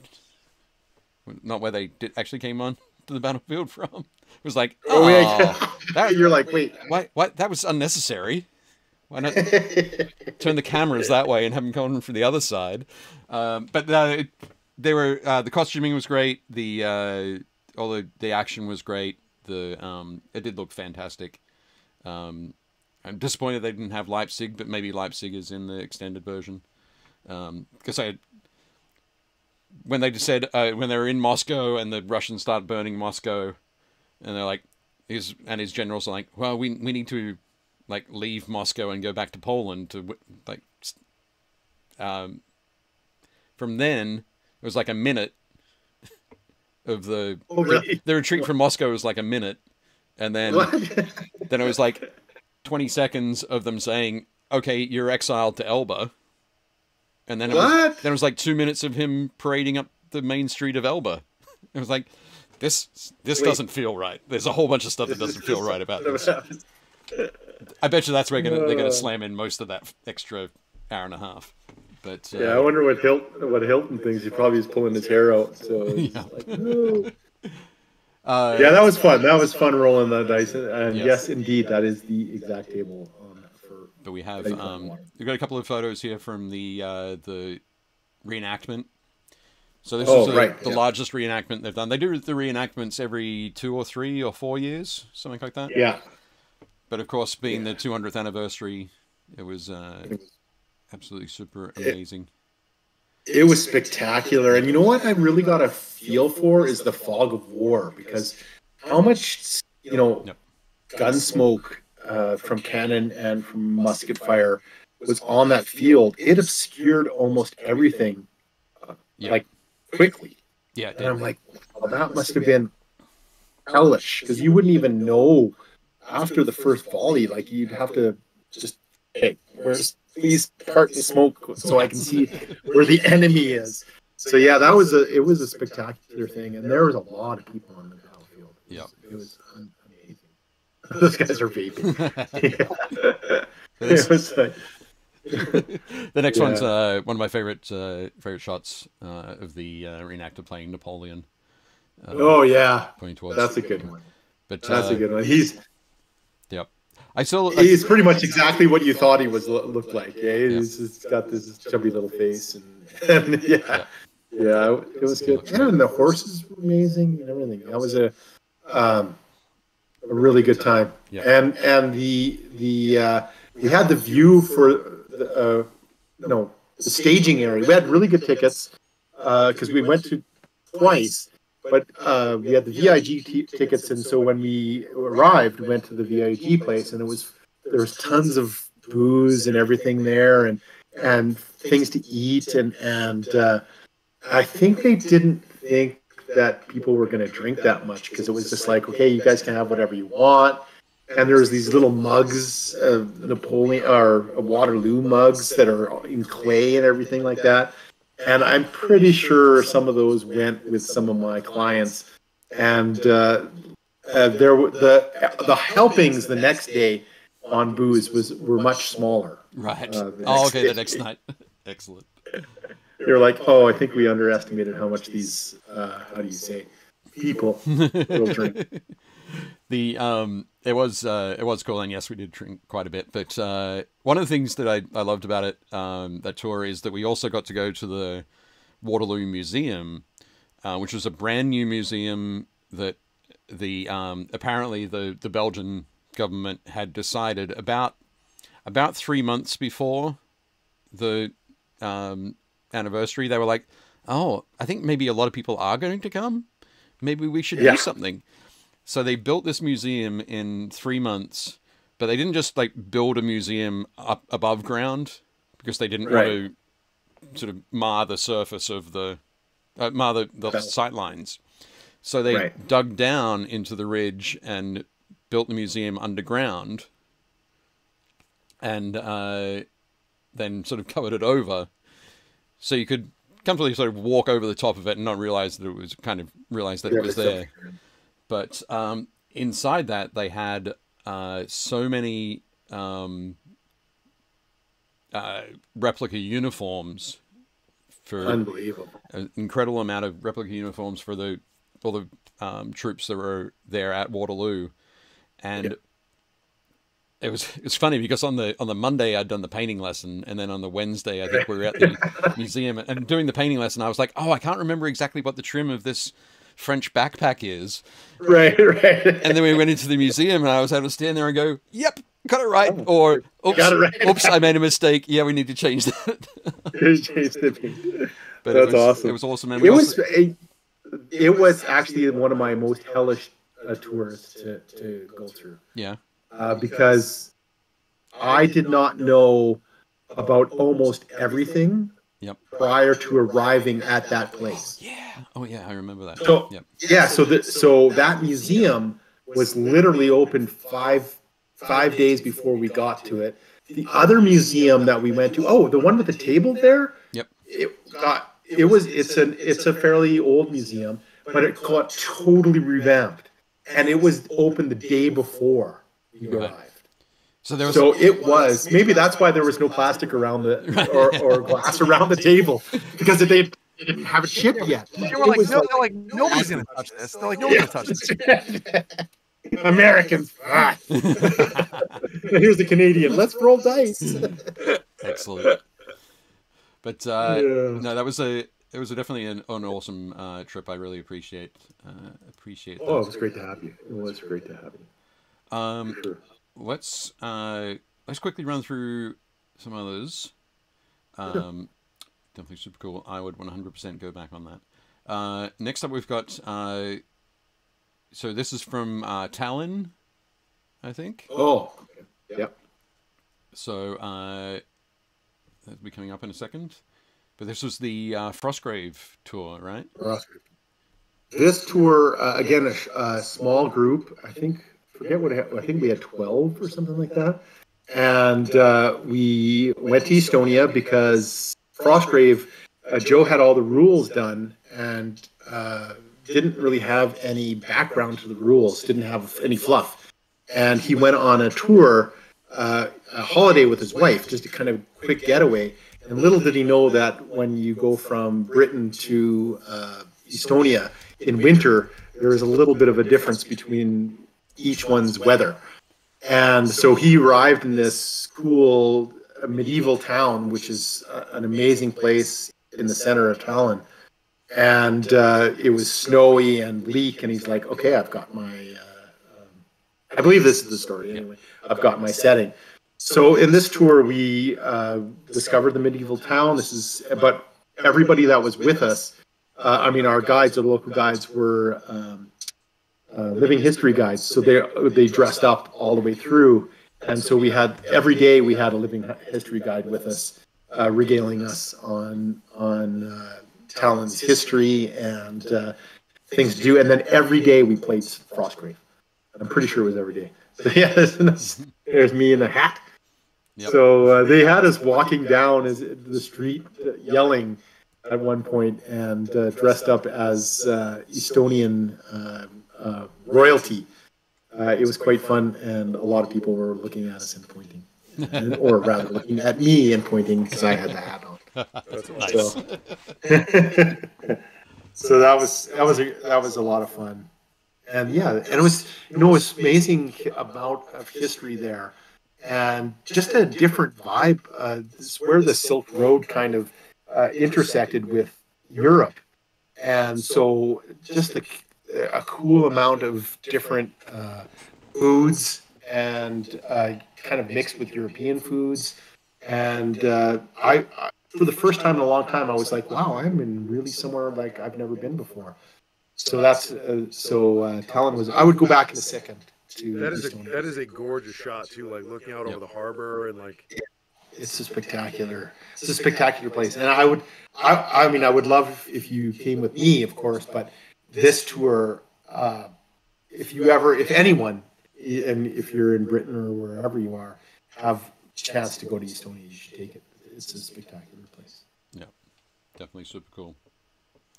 So and of course Joe was with us on this tour. So right, yeah, Joe was the guest running the games, but no, definitely super cool. I think one of the I think the last photos that I've got are for Adepticon. cool. But just quickly, I will say, yeah, the last photo's got for Adepticon. The one of the tours that you didn't put in here was the Star Trek tour. Yeah, we do a Star Trek tour. 2 minutes on the Star Trek tour. 2 minutes is all. Okay, we do a Star Trek tour in Vegas. I mean, in LA. It's already screwed up my timing. And we go to Star Trek filming sites. And so we'll go to Ropente and cool places that are I have a local guide, Larry Nemechek, that brings us to those places and says, stand here, this is the set for this season or this episode of all the different shows all the way through Star Trek's history. So we go from place to place to place, and in the past we've ended up after that we took a coach to the Las Vegas Star Trek convention. So it's also an amazing tour, and now we're getting it together that we'll have a guest Star Trek actor or director come with us each day to wherever we're at. Like we'll go up to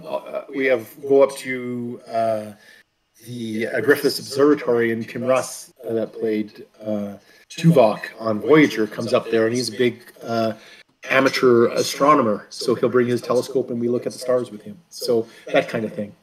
Yeah, that's awesome. It's one of the things that I do love about what you do is anybody can go to those places, right? You can walk around and go, okay, you read a book about what happened in each of those places, but you're specifically going and sourcing these people, right? Like Tuvok, who has a passion for something where you can, everybody who's there can interact with him as the actor rather than the character. Right. Yeah. We make sure that everybody gets a voice.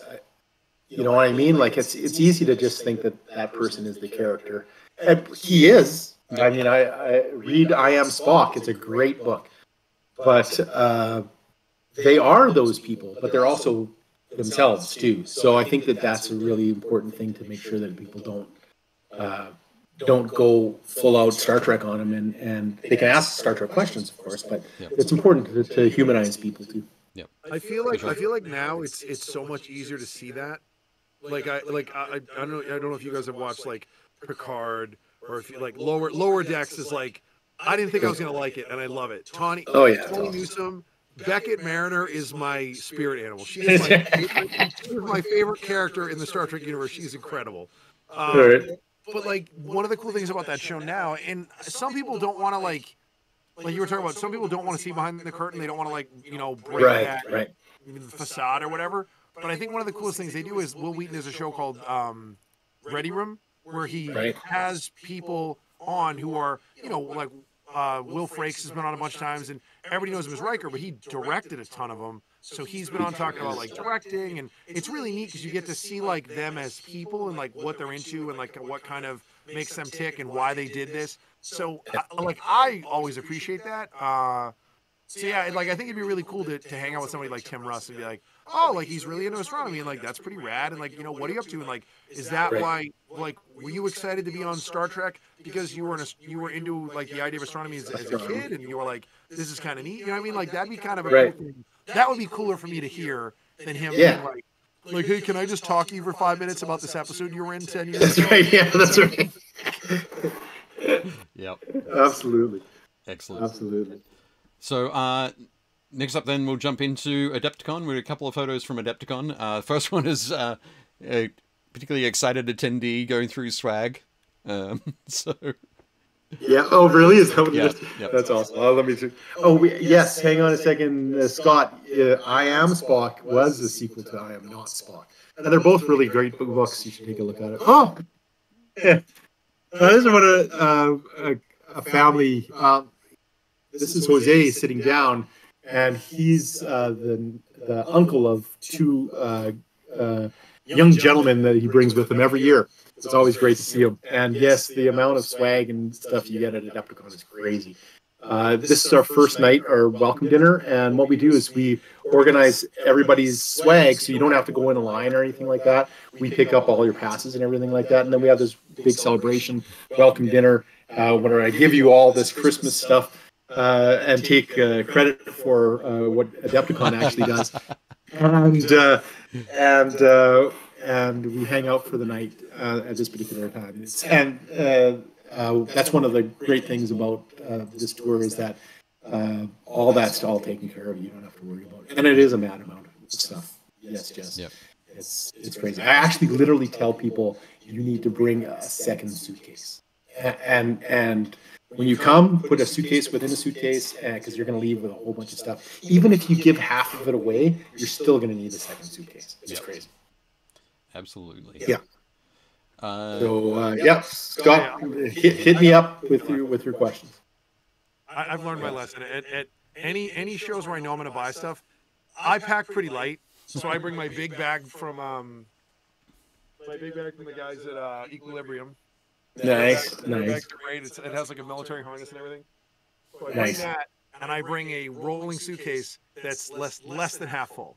And then at the end of the show, I pack as much stuff into my backpack as I can.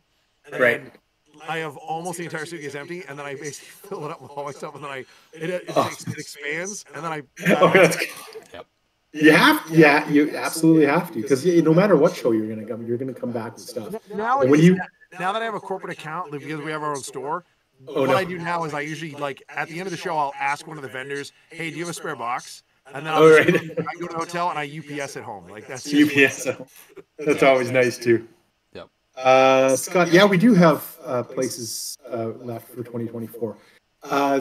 Though you'll have to act on it soon, because I will close the tour for booking at the end of December, because Adepticon just released that they will be releasing their cart on the 7th of January.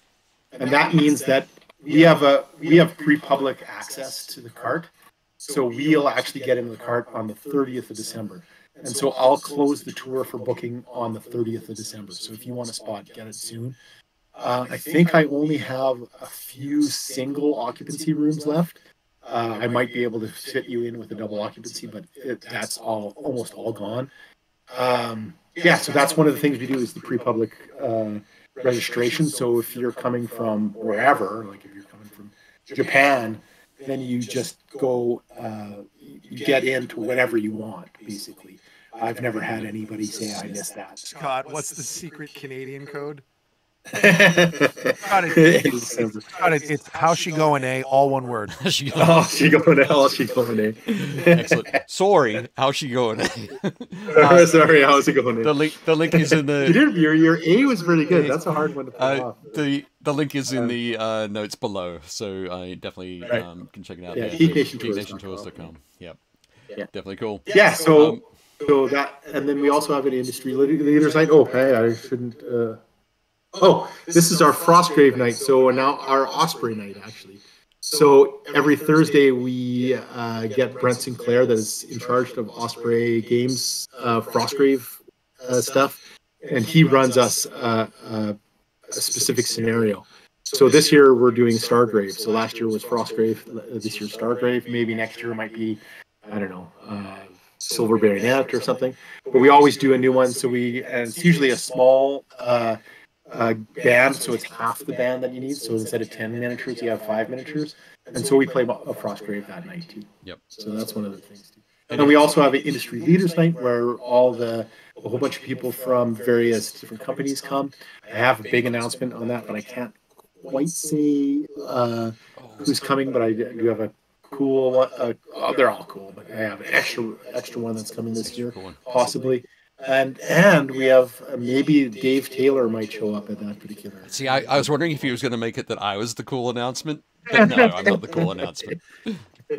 He's Dave, also cool. Dave, you're always cool. I'm a cool announcement. I'm not the coolest announcement. Obviously, I'm the announcement that can be made right now. I'm not the announcement that could be made in like a week or so. And that's not fair to all the other guys that come. I'm sorry about that, guys. You're right. They are Oh, all much cooler. We're Than me. all going to say, fuck. We're going to say, screw you, Teras. We're not going to come. We're not as important. It's not that. It's just somebody. It's just somebody new that I'm excited about. Oh, cool. I'm new- excited it's a to new discover get. who. It's a new get. Yeah. Yep. So That's cool. Excellent. Yeah. So that's what we do at Adepticon. So every night we do something. And you're free to geek out whatever you want. So if you can't show up at night, then We'll definitely have to hang out. We'll definitely have to hang out when we're there. Like, Yeah, for sure. We have so many like hats in the air this year, so we're doing stuff for Adepticon, obviously, and then Dave usually runs the paint and take area. Well, I don't run it. I hang out there. Well, he helps out. And then I've also got stuff going on with the guys who do Warzone. Oh, nice. And then there's we get something else going on too. I think Dave and I are going to try to do a live event while we're at Adepticon this year. Oh, that's cool. Let me know. I'll come by and say hello. Hell yeah! Yep. But then you obviously like we've talked about this before. Like Adepticon's my favorite show because we just get to hang out with so many people that we know. It's like it is sort of it is the gathering of all the nerds. Like so we all get to like hang out. It is. And it's. I mean, we see people at every show we go to, but I see the most of my like industry friends at Adepticon, like more than any other show. See, I was going to say I think- nerd clan, but sure, industry Yeah, friends. it's the nerd clan. Yeah, I think that it's my favorite convention. Like I'll say that outright. Absolutely. It's so personable. After everything happens at night, everybody just hangs out in the lobby and has a drink or visits, and it's really like kind of coming home to me. Yeah. Like when I come home, that hotel has a certain Marriott smell. You come in and it smells like, wow, I'm home again. And then you see people that you haven't seen for a year, and yes, with them and meet new friends, and it really has a home feel for sure. And you see, and it's definitely the best convention that I've been to that has for miniature wargaming. It's spectacular. Definitely cool. So, everybody, if you want to check out geeknationtours.com, as I said, the links are in the notes below. You can find out about all the tours that Teras is planning, that he's got coming up. You've seen some photos from the past. There's a lot of cool sort of info. You'll have a bit more of an idea now, having listened to Teras talk about the different aspects of how everything sort of rolls in. But there's all sorts of cool stuff. I know my favorite brewery tour that I've ever done was on the Waterloo Battlefield tour. Because oh my goodness. Sorry about that. Did you just like detonate your computer there? No, Anyway. I opened another window and it went to the all white Google screen and I was like, oh, I did not need that. You need to set that up for nighttime. But yeah, no, that was fantastic. Mainly because and nothing really to do with Teras, but the tour guide on that particular brewery tour was just like he didn't sugarcoat anything. Everything was very much his flat out opinion on all sorts of stuff, and it was fantastic. But It was. anyway. So Teras, one of the other He things we was do like on the show. a grumpy old man. He was great. He was a grumpy old man. It was great. But one of the other things we do on the show, Teras, is we take a look at miniatures from the Build Paint Play community Facebook page. Oh, cool. So Cool. if you would be cool sticking with us so we can have a... Yeah, absolutely. I'd love to see him. Doesn't like miniatures. But also Scott says, I'm not a loser. I can bring a friend. I'm super, super charismatic. This is true. I am looking Good. Well, if that's true, you'll also leave it with a whole bunch of friends. I am looking forward to meeting Scott in person. It should be great. I'm not a loser.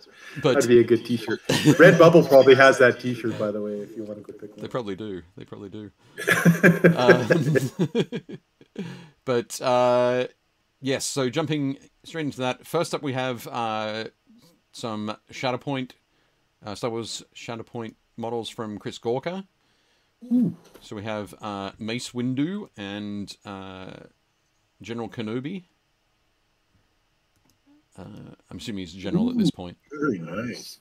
Every time I see Kenobi, all I can think of is the Big Lebowski. I just want to be like, the dude abides. Right, yeah. He is wearing that robe. Those miniatures are spectacular. They're really, really They have the and the paint's amazing too. They really have that Star Wars vibe, that animated Star Wars vibe. I think they're spectacular. They do. Oh, great. Yeah, all the Shatterpoint minis are so nice. Like they're so much fun to paint. They're 36 mil, I think. So they're a little bit bigger than like the Legion stuff because it is a slightly different scale, but they're awesome. Yeah. This is really well done. That's hard to do white, I find anyway. It's spectacular. Yeah.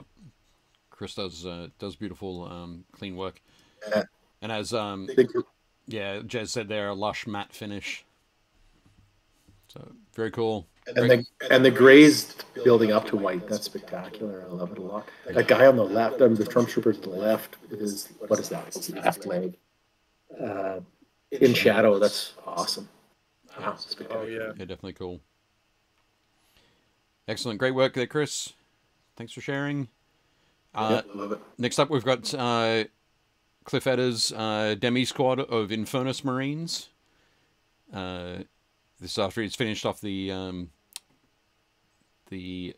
transfers on the shoulder pads, and he finished off the bases.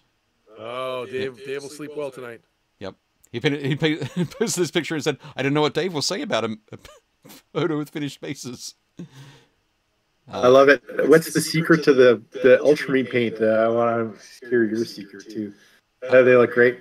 And it's funny that you said transfers, because in Canada we say decals. Decals, not decals. Decals.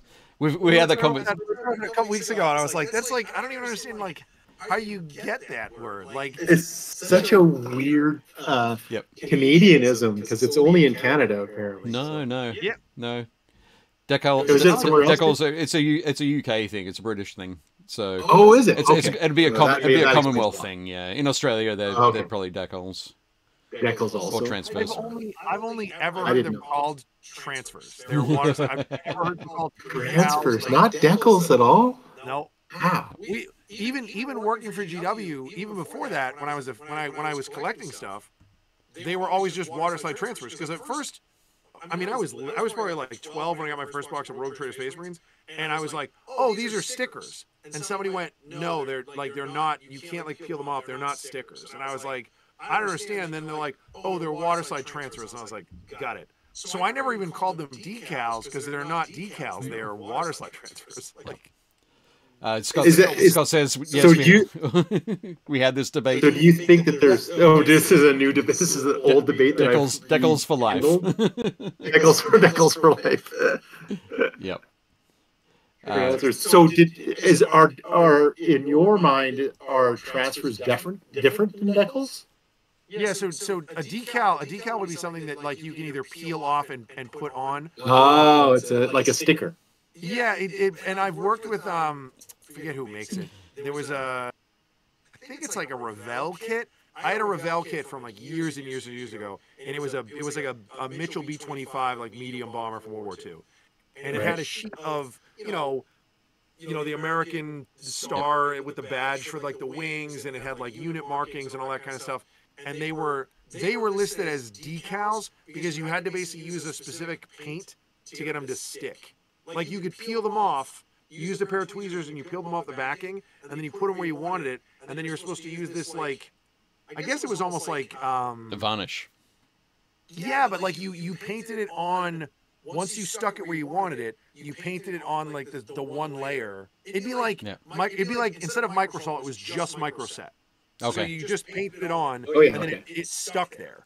And those were listed as decals, and I was like, okay, got it. They are decal transfers, but decal transfers. There's got to be qualified. Okay, that's enough. We're moving on. Moving on. The decal thing I don't. Moving on. Dave Hummel has in his lunch hours has been working on some Heresy Marines. I like it. He's working on a Dr. Pepper and a Dr. Pepper as well. No blood on the X-Acto knife, so that's nice to see. Yep. He's very skilled at building Marines, for sure. He's our friend Dave. Pardon me. Next up, Old school GW case, the gray one. yep. So next up, this is from Josh Potter.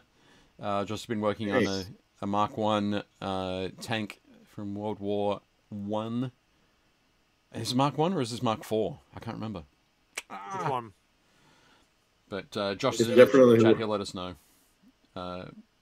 Dave, that is great. Dave Humble said, that's your US government dollars at work. Fantastic. Man, awesome. I love that. Yeah, it is. Well, that's great. Very cool tank. I don't know if that's a. I don't know if that's a type. I think that's a type. I think that's a type 4. A Mark 4. I think. Mark 4. I have no idea. I've seen it at the Bovington Tank Museum, though. Yeah. Excellent. But Josh will let us know there. But yeah, great work there, Josh. Looks awesome. Yeah, I love it. Kelly Rowe finished off his villains from the Earth's Mightiest Heroes box set for Marvel Crisis Protocol. Ooh. So we have all those together. So Doc Ock, Red Skull, Ultron, Ultron's bots, Baron, somebody.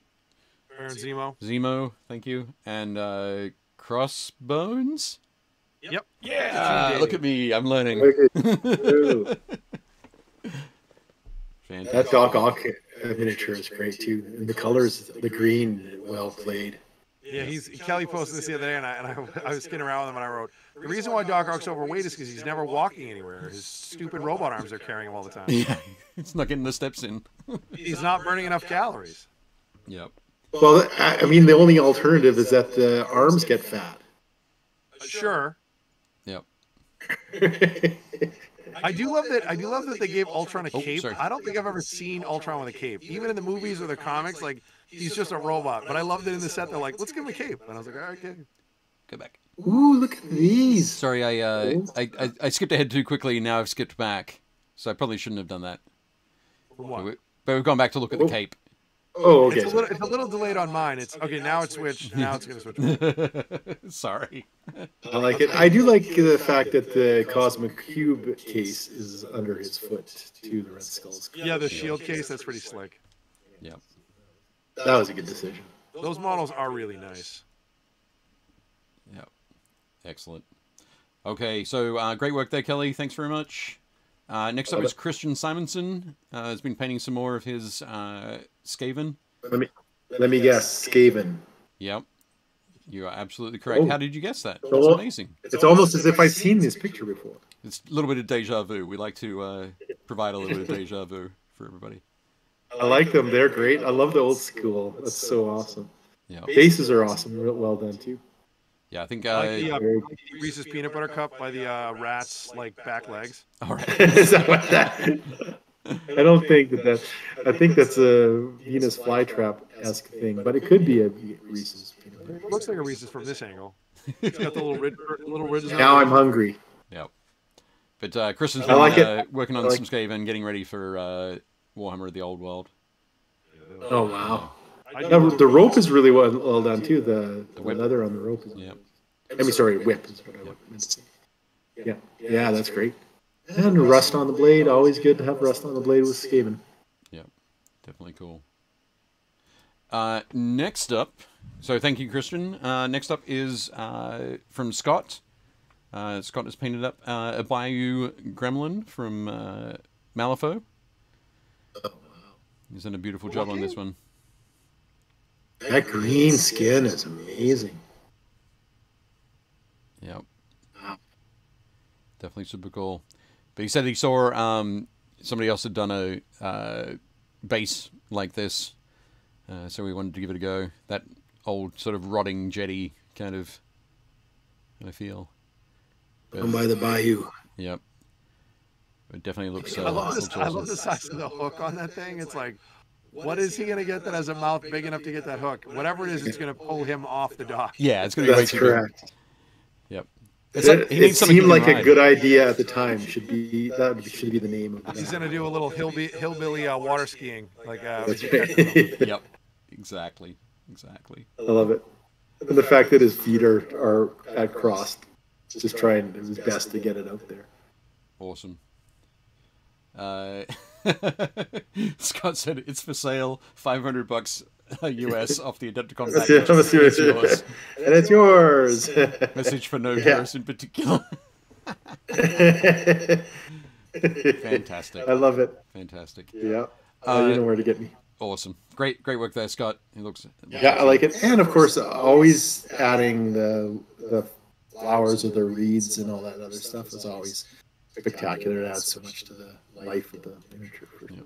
Definitely good. I would feel like you can have an okay miniature, and as long as you base it well, it immediately looks better. And if you have a really great miniature and you don't base it well, it never looks right. It's always like, yeah, oh, did he finish? Absolutely.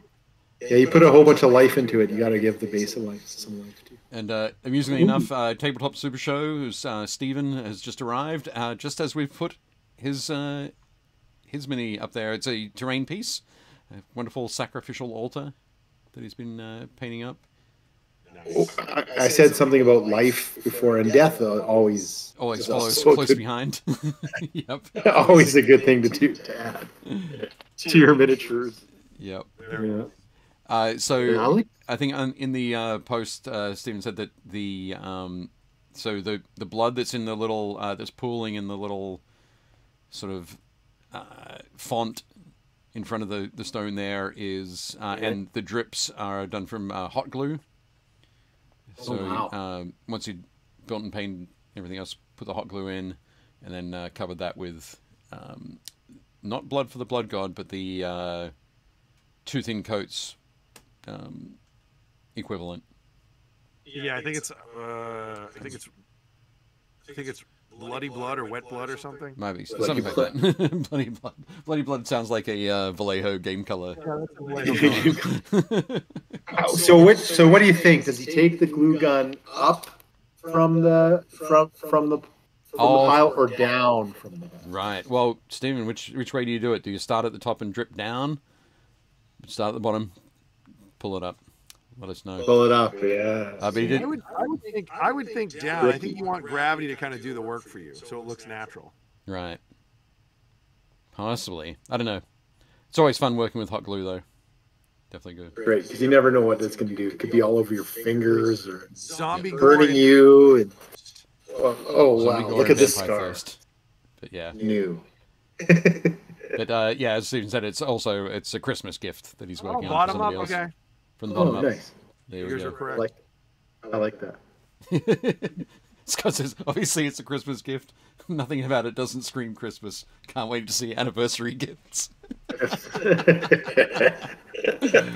Fantastic. Absolutely great. So there we go. Thank you very much. Thanks for that, Stephen. Absolutely awesome. Thanks for everybody for posting the photos in the group. Again, links for that are down below. You can check it out on Facebook. There are more photos, more bits and pieces, and a lot more information when everybody posts those. Josh says it's the centerpiece for Christmas Village. It's perfect. Definitely for Have a Josh style Claus. Christmas Village. You just need the miniature with Santa and his 2 guns hanging out there. Yeah. Nice. Yep, definitely. The bad Santa all the way. But That's great. No, it's super cool. That's great. Thanks everybody for sharing those models with us. Josh says, thanks for the show today, guys. Really enjoyed the chat today. Hope to go on one of the GNT tours in Japan one year. They look really fun. Yeah, seriously. Like we might have to talk to her. I'm intrigued. I would love to be able to go there for April. Yep. Oh, that's spectacular too. Sounds like I rad. said. My wife's been a couple times for work, and I've always wanted to go to Japan, and it's just like something's always happened or timing's wrong. I'm like, oh man. Again, the country is just a spectacular place to visit. It really is. Like no matter who you go with, or you go on your own, or you go with me, whatever. But it's an amazing experience because it's so different, but also you can feel just this, I don't know, lawfulness about it or something. I don't know. It's awesome. Yeah. Thank you. And sorry for rambling on about. We're excited. We're excited about it. Yeah. We can talk more. We can talk more once we wrap up the show because I have a couple other questions. But Yeah. Okay. Already 2 hours, so Awesome. Nice. So yeah, we will wrap up the show now. We have just got past the 2-hour mark. But first I want to say thank you everybody for watching. Don't forget to like, subscribe. We're on our way towards 500 for the end of the year. That's our aim. I'll be talking with... so this weekend, as I said, I'm going to be at PAX Unplugged. So I'm going to have a quick chat with Kit and see if we can't pick up a thing or two for a giveaway. A subscription boosting giveaway.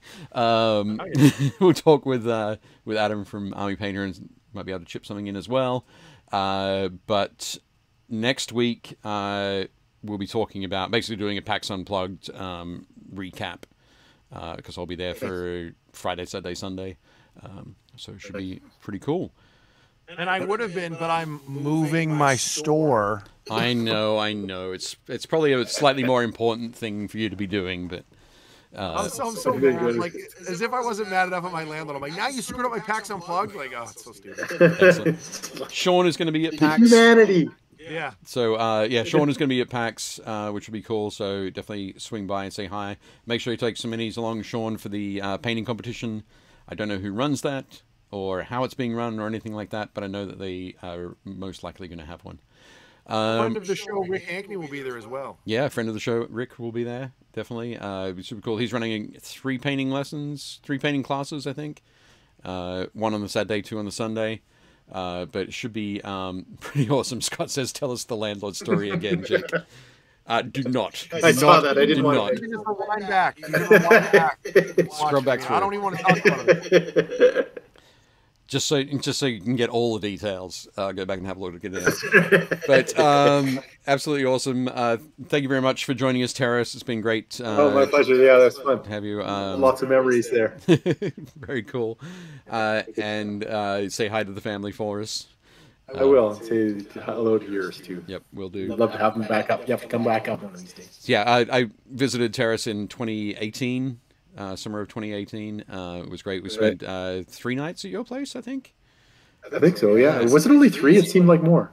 I didn't mean it that way. I have that effect on people. I really didn't mean it that way. He's been here forever. It was like awful. Never leave. It was fun. I honestly thought it was more though. But did we had a forest fire or something? We did. We had a forest fire. I didn't show that photo. We were sort of skipping through, but yeah, it was basically when we were trying to leave. Hidden, it was essentially. It was like you need to pack. Yeah, it was like we can't go east because there's an east or south because there's an enormous fire. We can't go west because there was a tanker fire on the road. Our next option was to go north to Alaska. That's right. But we decided to wait out the tanker fire. We went back to Terraces and we went and got some Tim Hortons, I think. Yes, that's right. We did something typically Canadian, but. It was, but I did definitely. It was bad enough for me saying you guys need to have your shit packed. Yeah, it was. That's not a good time when that's. No, he wanted to get rid of us, so he said forest. No, that's right. Terrible. Anyway, thank you very much, and thanks again to our sponsor, the Army Painter. I think is that about it? I am ready.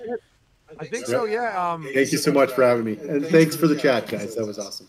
And Scott, maybe we'll see you at Adepticon. Yeah, and also if anybody wants any of the new Build, Paint, Play merch, it's up on the Alpha Omega website. I'll make sure that Dave and I put a link up on our page too so you can see it. Yep. We're doing pre-orders. Dave will have some stuff when he's there at the show, but I think he just is going to be having the stuff he's wearing. But you can see it, you can touch it, and then you can. I mean, ask Dave. You should ask Dave first. But always consent first. Yeah, I'll always get permission. But you can pre-order it. We'll send stuff out, and then I'll do another batch. Once we get into December, I'll put up like hoodies and stuff because a bunch of people have asked about them. Yep. Nice. But that's probably it. Dave, are we ready? We are. We're ready. Thank you guys so much for joining us. Huge thanks to Teras. And we will see you guys next week. And as always, don't forget to build, paint, play. Shut up and sit down.